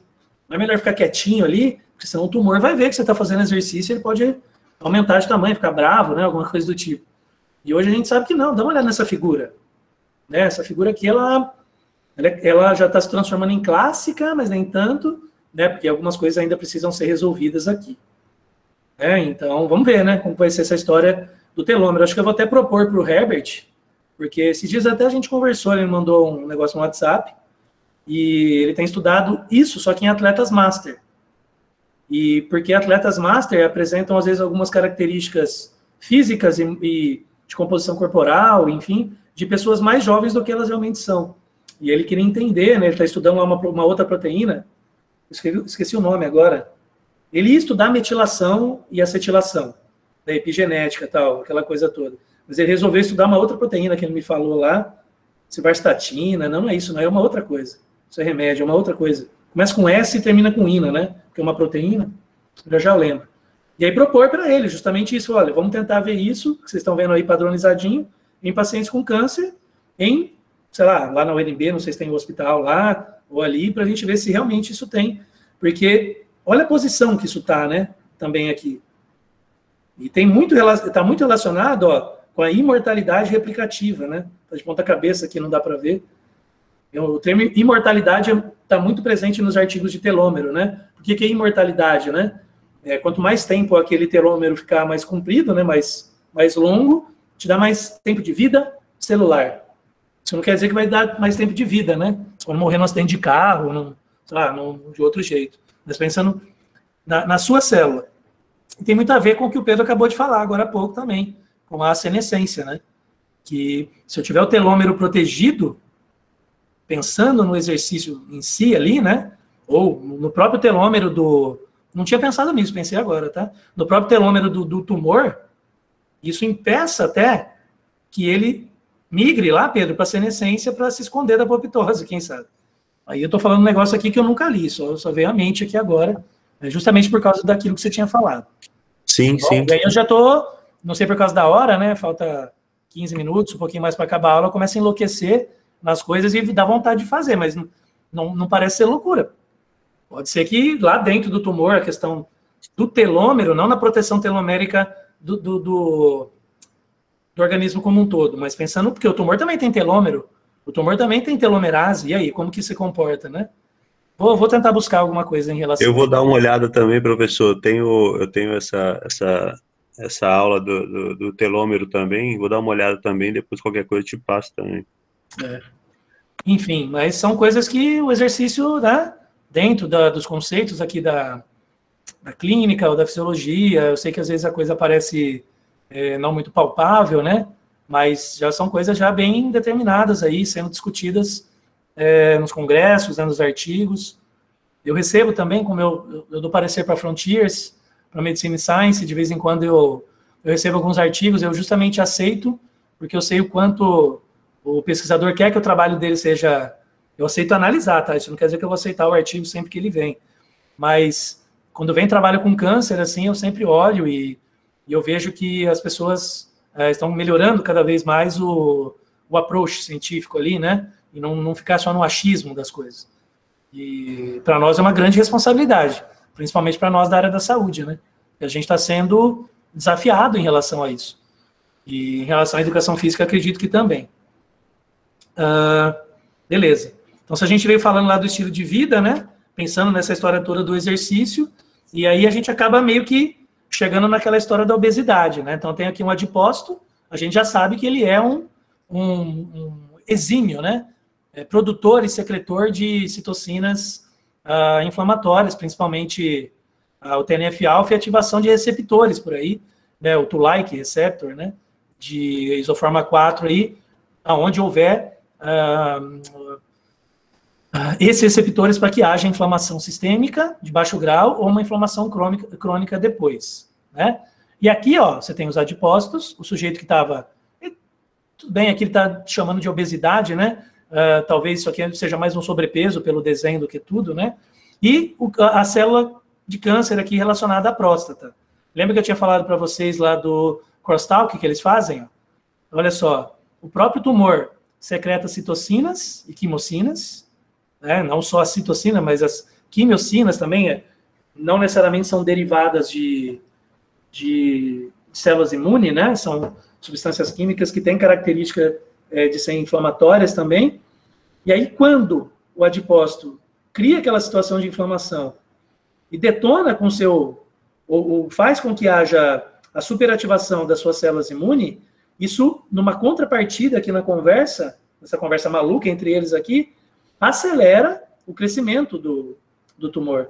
Justamente porque essa inflamação aqui e o desafio, ou que é causado aqui, que é imposto aos macrófagos, principalmente, né, as células B, né, elas vão entrando em falência, elas vão diminuindo. No começo elas têm uma superativação, né? Depois elas vão sofrendo inibição. Olha só, inibição de células T, a sua própria regulação, né? Supressão de sistema imune. Por quê? Porque elas não resistem a um cenário onde a inflamação vai sobrepondo a sua própria função, que seria combater tudo isso, né? O problema é que, no meio disso tudo aqui, um sujeito, provavelmente, né, que com certeza absoluta, diferente do que o Roberto falou semana passada, né, câncer de mama feminino, né, pode acontecer com homens também, embora seja raro, né, mas no caso da próstata, aí é certeza absoluta aqui que isso só vai acontecer com indivíduos do sexo masculino, né, e o grande problema não é o sujeito ser obeso ou estar com a obesidade, ele também está predisposto ou já está desenvolvendo aqui um câncer de próstata, porque uma coisa vai estar relacionada à outra, e aí o crescimento dele, por causa desse cenário apocalíptico, para crescimento vai ser mais evidente, e aí se o sujeito não emagrecer também, ou não tomar alguma atitude, até ele perceber que ele está com a doença, isso vai criando um círculo vicioso para esse funcionamento aqui, e pronto. Você já tem ali uma situação bastante complicada, em algumas situações até só com cirurgia ou quimioterapia para que ele reduza de tumor, reduza de tamanho para que seja feita a cirurgia ali, né? E aí você vê que ainda tem aqui uma ligação, né, o aumento do risco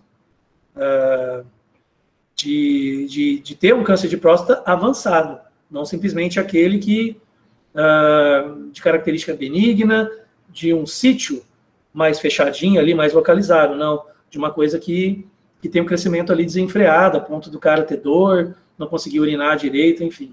Aí tudo podendo ter seu início, sua gênese ali, né, numa hipertrofia, e aqui nós temos vários tipos de adipócitos, né? Nós temos aqueles no tamanho mais normal e os hipertrofiados.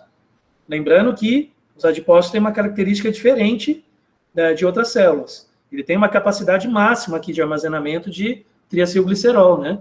E se essa capacidade é atingida, uma hipertrofia ela se transforma em hiperplasia. Então, nessa figura aqui, por exemplo, não dá para saber se esse adipócito aqui é derivado de uma gênese mesmo, de um tecido adiposo, ou de uma célula adiposa ali que foi formada, ou de uma célula que era muito grande e se dividiu em outras, né, que é a hipertrofia levando a hiperplasia, que nada mais é do que o aumento no número de células, né? Então aqui a gente tem um cenário bastante desfavorável, né, pensando que a obesidade tem essa relação. Mas a gente sabe que o exercício físico pode combater isso, né? Pode chegar ao ponto de diminuir a hipertrofia, né, ou evitar que haja hipertrofia e, por tabela, a hiperplasia. E com isso a diminuição na secreção aí das substâncias que podem ser classificadas como inflamatórias. E aí eu retirei isso aqui de um livro, que eu tenho ele até na íntegra aqui, tá? Que ele tem alguns capítulos muito interessantes em relação ao exercício físico, que é um resumo esquemático do papel da atividade física nos fatores de risco, né? Então, a gente tem aqui alguns fatores que são modificáveis pela atividade física, como disfunções metabólicas, inflamação crônica, né?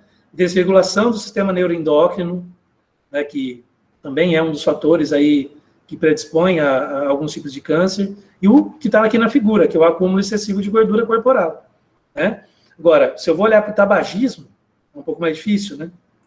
Se eu vou olhar para a injeção excessiva de álcool, nem sempre o cara que faz atividade física eu consigo modificar isso aqui. E o envelhecimento, né? Embora a gente estava discutindo ali atrás, né? Mas em todos esses que estão em azuizinhos, aqui uma coisa mais para o roxo, são fatores que conseguem aí modificar, ou que conseguem ser modificáveis pela atividade física. E lembrando que essa inflamação crônica aqui, associada a todas a esses outros fatores, podem predispor o sujeito ao câncer, e um deles, aqui nesse caso aqui dessa figura, pode ser o câncer de próstata. Então, por isso que o exercício também é preventivo, né? Pode ser preventivo nesse sentido, embora lá em 2018, daquela coisa que eu mostrei lá, do exercício em rotina, daquelas revistas lá, a próstata ainda não tinha sido incluída, mas hoje já se tem aí alguns estudos um pouco mais fortes nesse sentido, né, para mostrar que o câncer de próstata também pode ser alvo aí do exercício físico, tanto na prevenção como no tratamento. Tá? E quando a gente pensa no câncer como associando, né, o câncer mais tratamento, e o que ele pode causar para o sujeito, né, como fadiga, perda de tecido muscular, redução da funcionalidade, redução da qualidade de vida, desregulação do sistema imune, disfunção ou disfunções metabólicas, desregulação do sistema neuroendócrino, né, a parte hormonal, tudo que o tratamento oncológico pode causar, né, quando você coloca o exercício físico, ele pode ser um fator de modificação em todos eles, né? Então, sendo um dos principais aqui, né, para o paciente, clinicamente falando, redução da qualidade de vida, sendo revertido em melhora da qualidade de vida. E uma das coisas que eu falei com o pessoal da nutrição, embora, né, pelos testes que eles analisam, eles estudam muito aqui na UFMT, é redução da funcionalidade, né, porque tem alguns testes, por exemplo, adutor do polegar. Se você já tiver algum problema ali num teste específico para ele, pode ser que você já seja um sinal para que você vá ter ali no futuro próximo, né, porque você está fazendo tratamento e não está fazendo exercício, a perder tecido muscular. Ou por sarcopenia, ou por caquexia, tomara que no começo seja só sarcopenia. E, quando isso aqui for instalado, todo o resto fica mais difícil. Porque quando você tem a fadiga oncológica, a reversão dela é muito complicada. Porque é justamente naquele ponto que o sujeito já não está comendo bem, que você chama ele da cama para fazer um exercício lá fora, ele já não tem disposição para isso, justamente porque essa parte de baixo aqui está muito ainda atuante. Ele tem disfunção metabólica, ele tem disfunção energética. Então, é óbvio que ele vai ter fadiga. No ponto, por isso que o ponto a se descobrir é sempre muito importante. Não deixar passar muito tempo. Por isso que os nossos trabalhos que estão sendo feitos aqui é justamente para dar um feedback, né, para o hospital de que é necessário ter uma academia lá dentro, ou profissionais que vão trabalhar diretamente com alguns pacientes que vão ser liberados para fazer exercício, né? E sistema imune também. Você está com ele desregulado, é óbvio que você tem uma regeneração daquele tecido que está sendo perdido, mas deficitária. Né? Que lembrando que quando você perde massa magra, por qualquer que seja o motivo, você precisa regenerar. Né? E quais são os sinais de regeneração que a gente tem? Começa por onde? Normalmente pela limpeza do lugar, que é feita por quem? Né? Sistema imune. Dependendo do que aconteceu ali, se o estrago foi muito grande ou se não foi, vai estar envolvido ali infiltração de linfócitos e outras células fagocitárias, né? Se o sistema imune estiver desregulado, a perda de tecido muscular vai ser cada vez maior. E o sistema neuroendócrino, idem, né? Porque qualquer hormônio relacionado aí a estresse, né? Cortisol muito alto, adrenalina muito alta, e outros hormônios que seriam benéficos, né? Para isso estão com down regulation, né? Testosterona no homem, ou a progesterona na mulher, isso acontece também, aumenta ainda mais a chance de perda de tecido muscular. E isso tudo junto, você vai ter ali, talvez instalado, redução da funcionalidade. Então, quando eu coloco aqui fatores modificáveis pela atividade física, quando o cara já está fazendo tratamento, tá? É justamente acertar o ponto quando isso vai ser feito. E o que a gente tem, até discuti com a minha irmã outro dia, tá? Minha irmã também, Vanessa Voltarelli, ela também acabou um projeto de pós-doutorado agora, recentemente lá no Sírio-Libanês, que ela está fazendo tanto com animais como com seres humanos, né?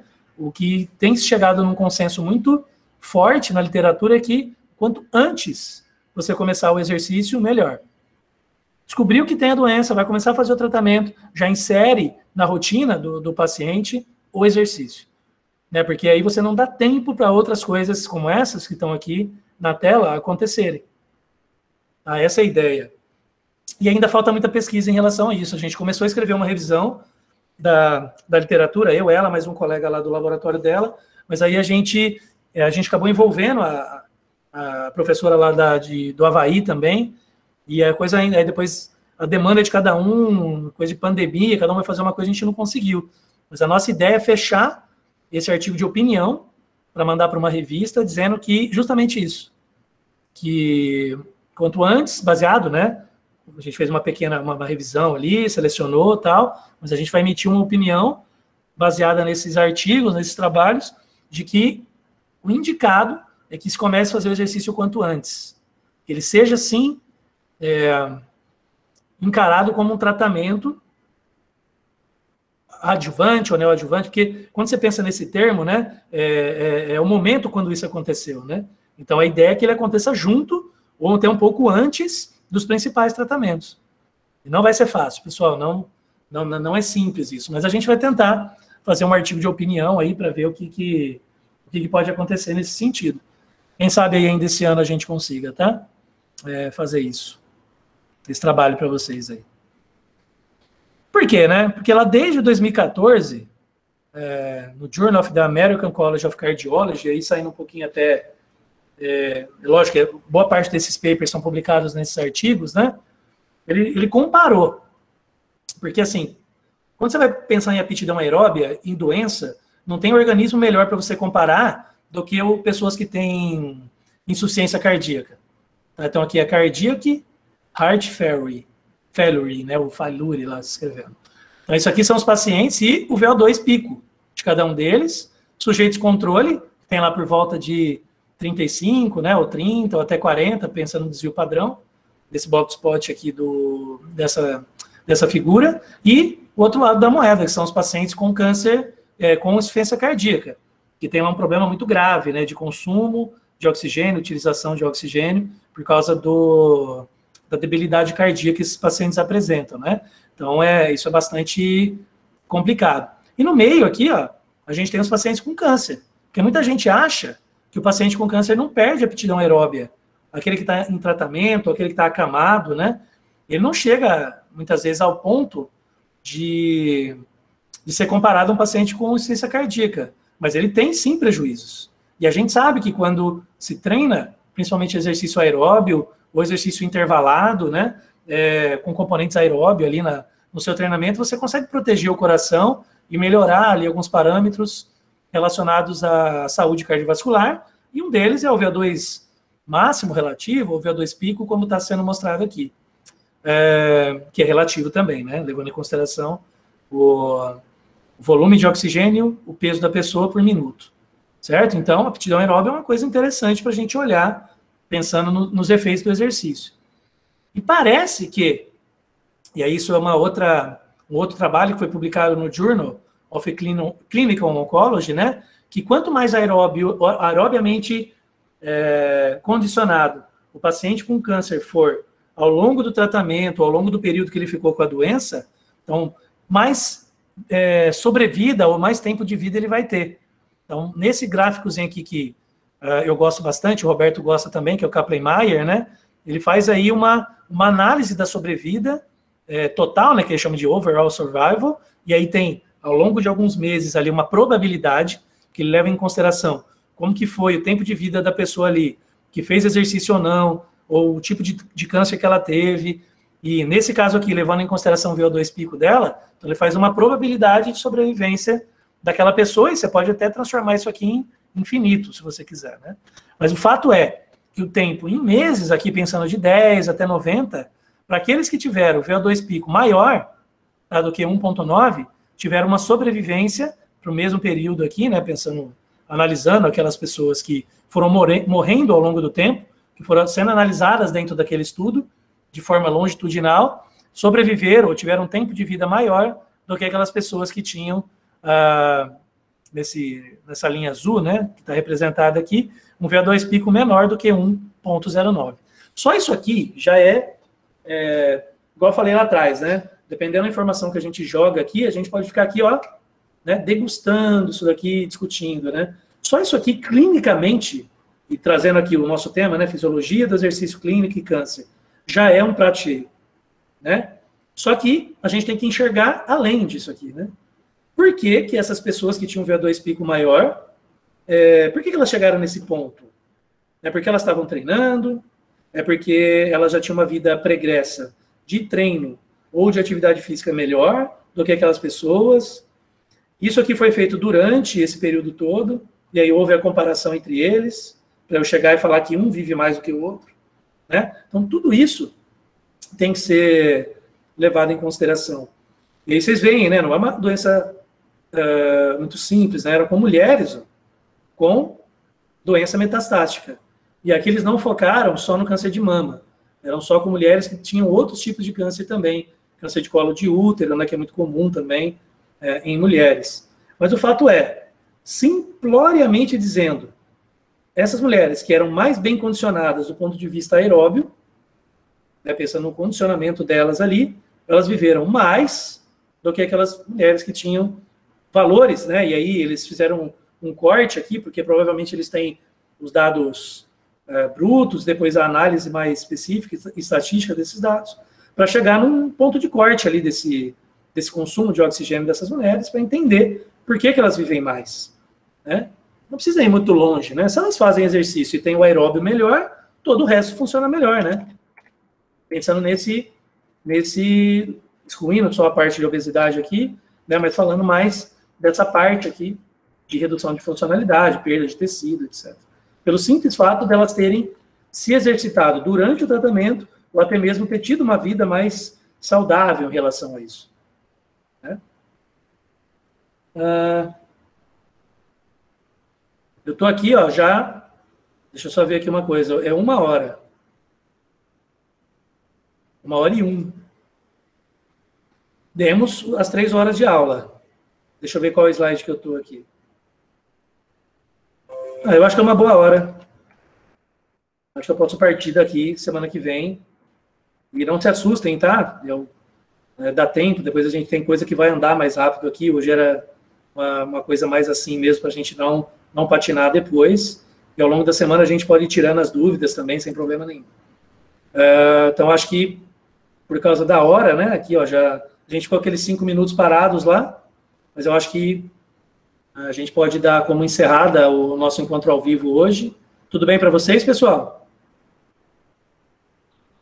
Tudo bem, professor. Tudo certo, professor. Tudo certo?